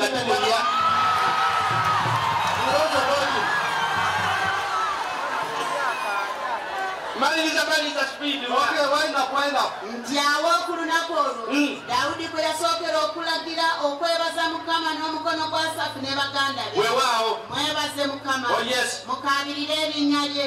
Mumanyise ebikolwa bye mu mawanga. Mukole mutya? Mumanyise ebikolwa bye mu mawanga. Mumanyise eki? Ebikolwa bye mu mawanga. Kumukati kuno blessed quietly twile molwemba. Blessed family. Kulanga. Salanga kecho olwemba kujja mu maiso. Aye musirike mwebale bana. But thank you very much. Muwone aye mbaga y'abawanguzi. It is a ceremony. Mukama akoze atya? Omuzira biiti omuzira biiti munaki n'olwemba You don't have anything to hear about this song? Kale beriza munange. Okay. Olunyiriri olw'omwenda lwe tuliku. Akoba atya? Nti mumuyimbire. Muyimbe okumutendereza. Mwogere ku byamagero bye byonna. Tukole tutya? Mwogere ku byamagero bye byonna. Soka okobere ku mwino. Soka okole bakuli okumbi. Tell your neighbor. Ebyamagero Mukama byakukolera. The miracles the Lord has done to you. Kuwa eddakiika ddala. Oh. Kobera buli muntu kobera akuli okumbi. Kobere ku byamagero ge. Mukama byatukoledde. Ono n'asose wano n'ajja bawala. He has come forth. Ono baasala ebyenda byafuluma. The starting space has opened. Aye musigaleyo mutayita banange. Mutayita eno n'okobera buli omu akobere mwine Mukama byakukoledde. The miracles the Lord has done to you. Hallelujah. Nensala sataimwe, n'ekyomudde n'ensala sataimwe abantu balabona batufunye mu mugabo bayira yere abaterekeire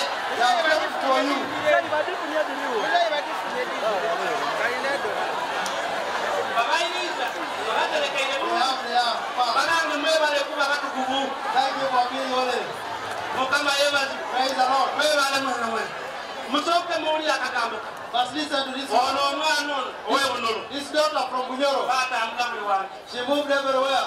Aye nga buli baitwaliro Whenever save the people, wherever bajja okusanga omuntu babona I wanted to pray for her. She would bomb the jerrycan here. yasiba giraasi. She would bomb the glasses. Ensi ebonaabona. The world abazira Katonda babona. those without God suffer. Mwanange Mukama akunyweze. May the Lord strengthen you. Tambule ne Katonda. Move with my God. Kale. Okay. Olw'essaawa. Abamanzi. Baafule okukaaba. Abaana bakasiru n'ayogera. Munoonya abaana bakasiru aboogera bangi. Aye baabano mukono munana. Okay, put up your hand. Baalimu abaziba ab'amaiso muno. Some of them Waliwo will abayigavu ab'amatu. those who have been deaf. Abo bali kanti bayiti boogera. Some of them will not talk. Mulimu ife abaali abalema. There are those who are lame. Katonda akoze God has done greater things. baana bange mbaniriza. I welcome you. Mbasanukira ino. I'm happy. Oka mwandyogeire kwa You yeye. to say, but Akasumi katoito. time is brief. Mukama yebaze. Praise our Lord Jesus. Tujje mu maiso mulala. Continue. Mwebale ino. Ndakubalamusako I'll greet you later. Olunyiriri olw'omwenda mumuyimbire. Muyimbe okumutendereza. Baniko bandi. That's it. That's it. Nizo kyekaba amaaso. That's it. Iwe ngozi takyakolereko If you tatawa. don't have anything God has done for you, brother. Akobandi. Mwogere ku byamagero bye byonna. Oh yes. Mwenyumiriza olw'erinnya ly'ettukuvu. Mukole mutya? Mwenyumirize olw'erinnya ly'ettonde ettukuvu. Tukole tutya? Mwenyumirize olw'erinnya lya Katonda ettukuvu. Omutima gw'abo abanoonya Mukama gusanyuke. Munoonye Mukama n'amaanyi ge. Munoonye amaaso ge ennaku zonna. Mujjukire ebyamagero bye bye yakola, eby'ekitalo bye n'emisango egy'akamwa ke. Mwezadde lya Isirayiri omuddu we, mwe abaana ba Yakobo abalonde be. Oyo ye Mukama Katonda waffe, emisango gye giri n'ensi zonna.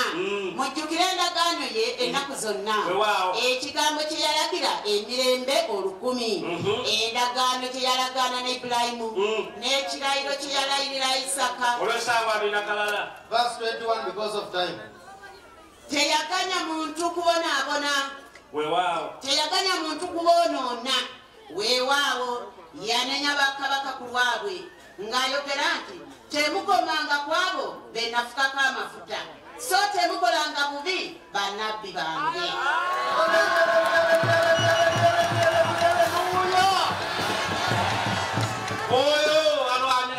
He fights for his own.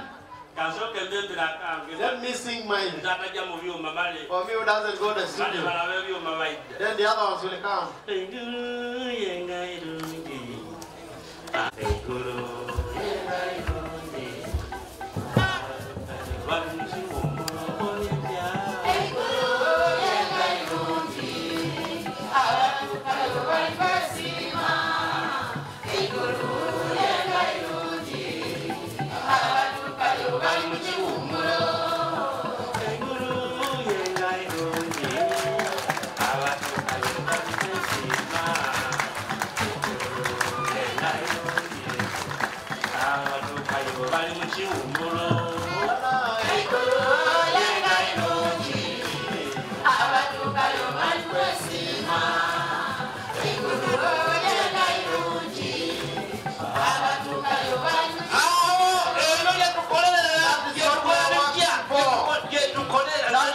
That is what I'm working for. Listen to what the Lord says. He doesn't allow his children to suffer. He doesn't allow. He's a prophet to be harmed. He keeps me there at night.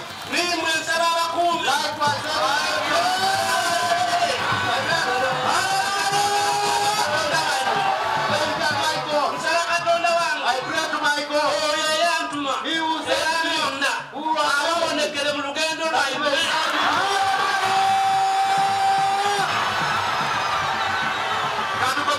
Okay, let's stop there.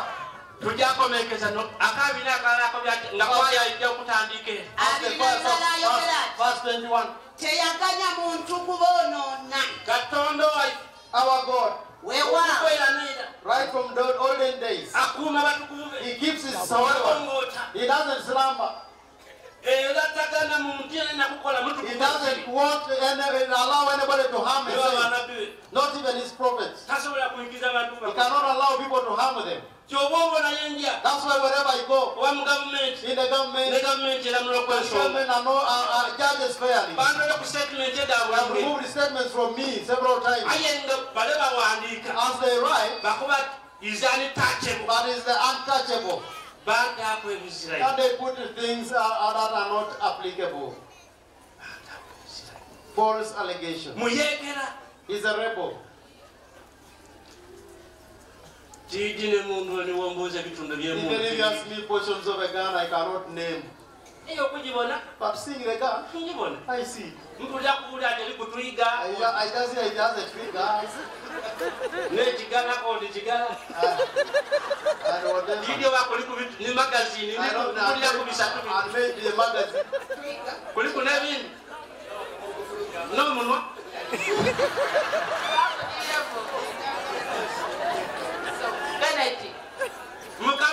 Praise the Lord. With those words, this song shows our victory. All of us. Let them first sing. As those crew prepare the cake. As the song comes to us, we pray. Whoever eats of the bread, don't remain on my feet. Have I spoken?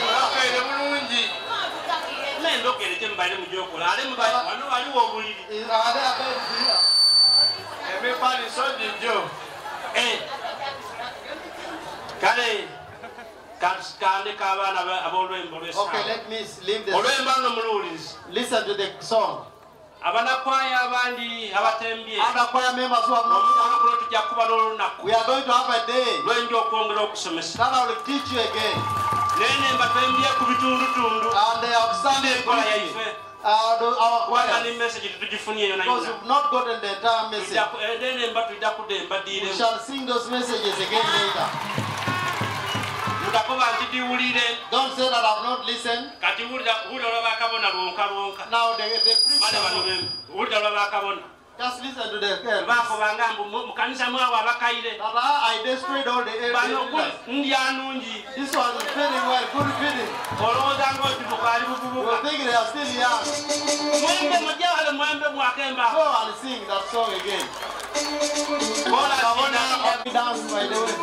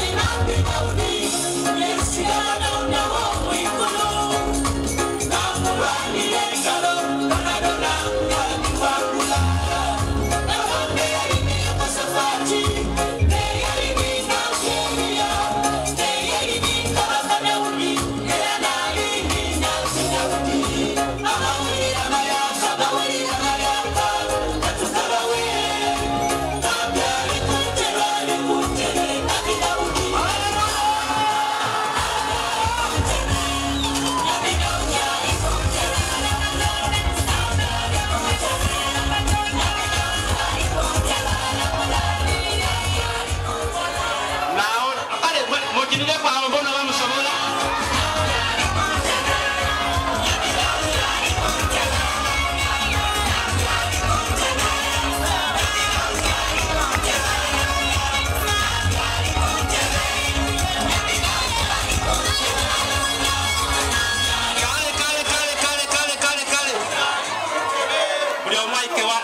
Sabe la akale uli omaika ikale wali tusabe ncho alomu kisokwe baza abate station bomukolo kuno. I first want to thank the organizers of this function.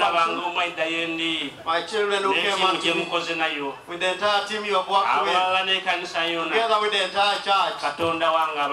Amen.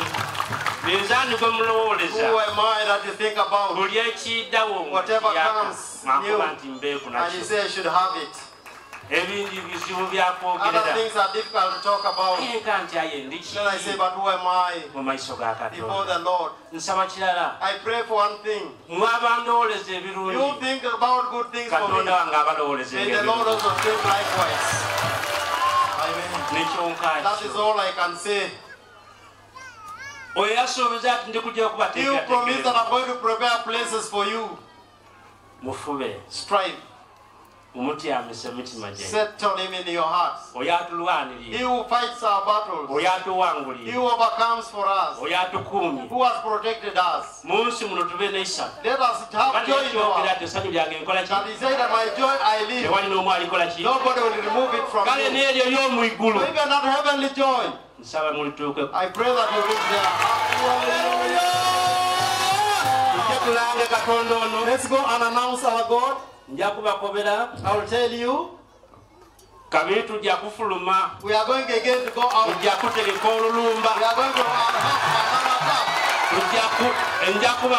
I will tell you soon.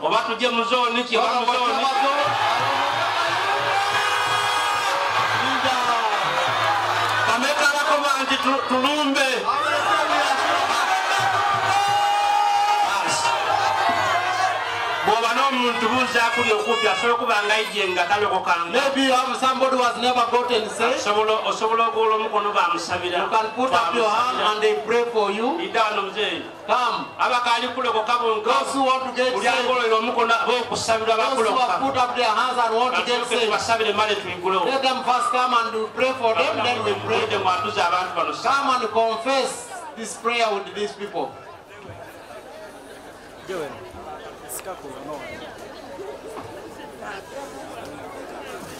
I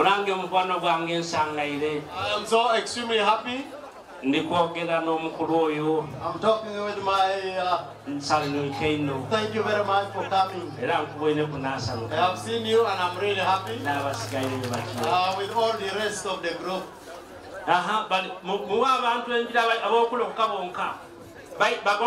Those who want to get saved, please come forward. Put up your hand.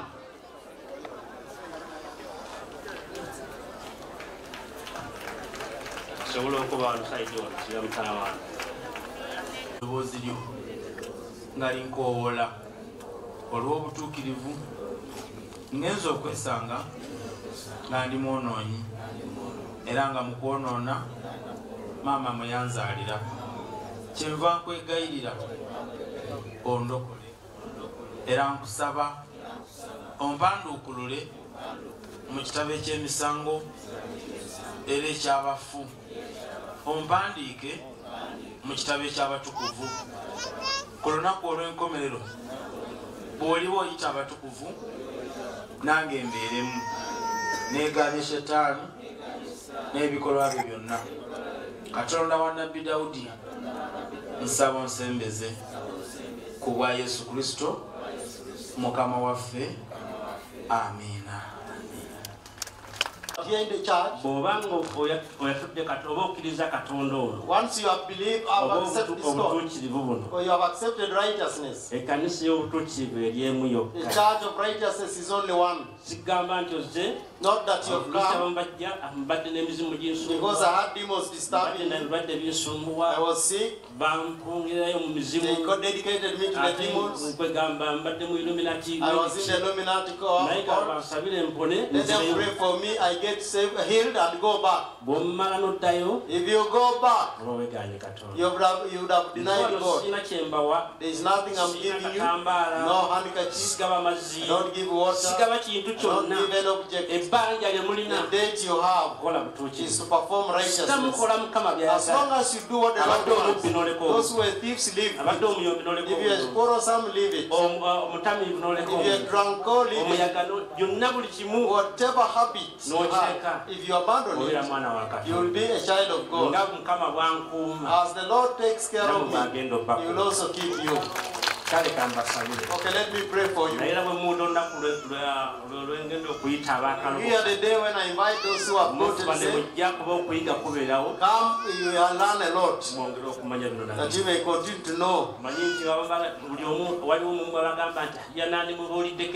know there are those who say, I will tell him my issues personally. There is nothing that the Lord doesn't see here. Most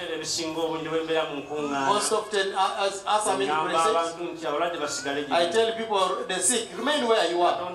My God is in the Word. As long as I touch you or not, the Word of the Lord has strength. Okay, let's pray. I'm praying for one reason. You know that you don't have any demons. But once you are born, there are things that are imparted in you that you don't see.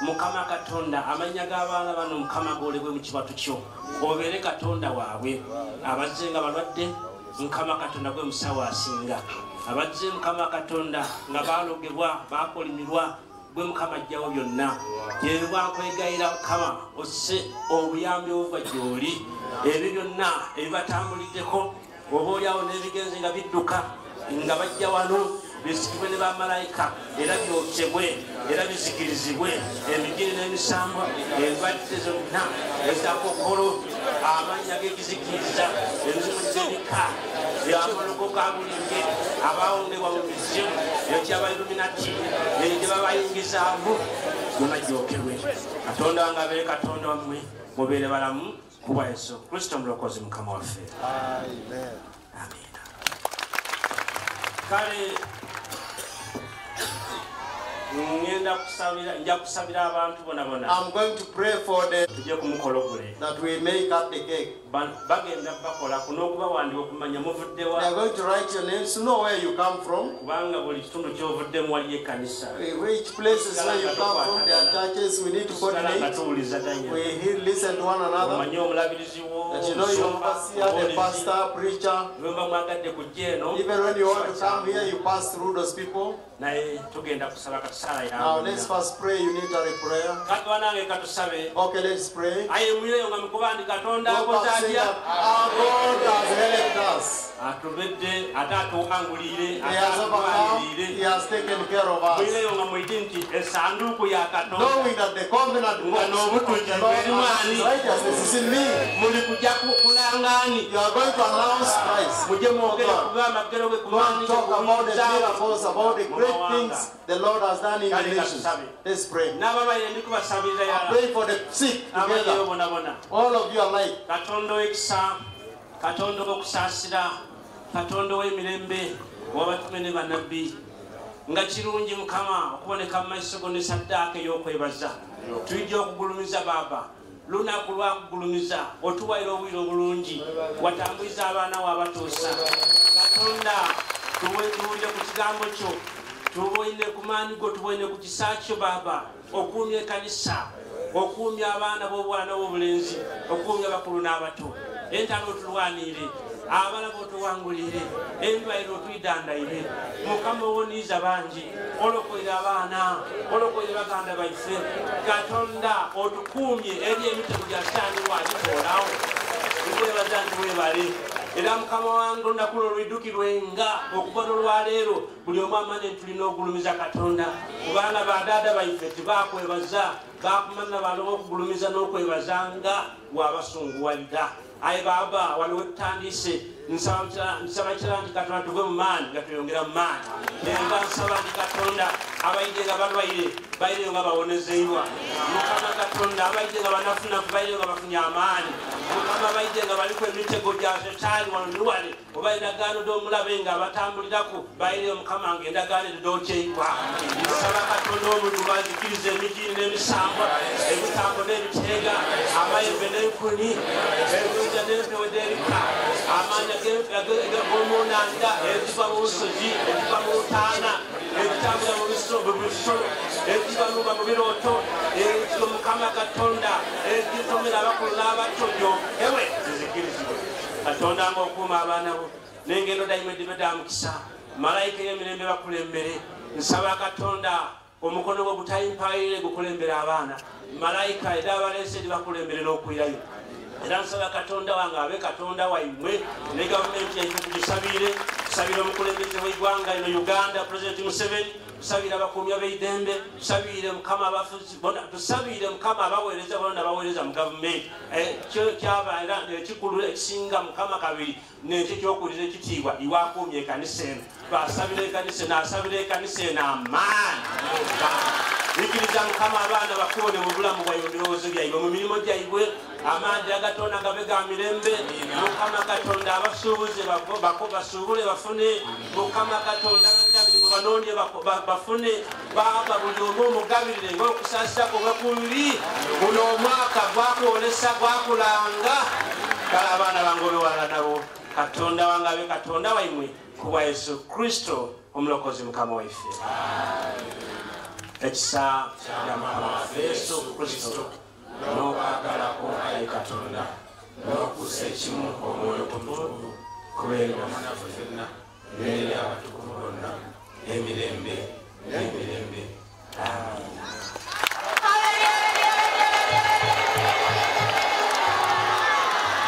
Amen. Bamba webale. Amen. Kale mukole ku baana bano. Kaswana okufuna kwabo okukyalo ntindi abaire bateriyo abayine olupapula luze abaweereza n'omukolo guno ndowooza bana tugira mu maiso abantu tugabe supiidi amasowani gabeewo mangi bakabona abatonda bali presentinga omugaati guno twindukire ng'embagendo ey'obuwanguzi mukama nga atulwanira atuwangulire bingi era yabanga ntandikwa ey'okugulumiza katonda mu Afirika kale mu linnya lya kitaffe n'omwana n'omwoyo omutukuvu.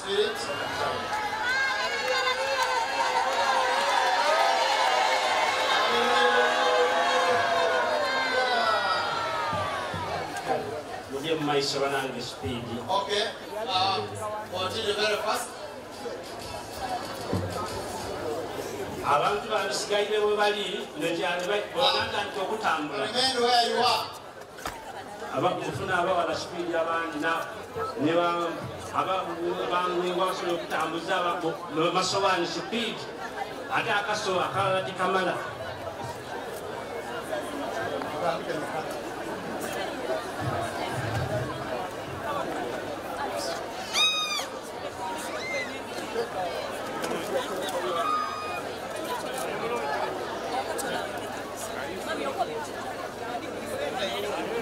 Thank you.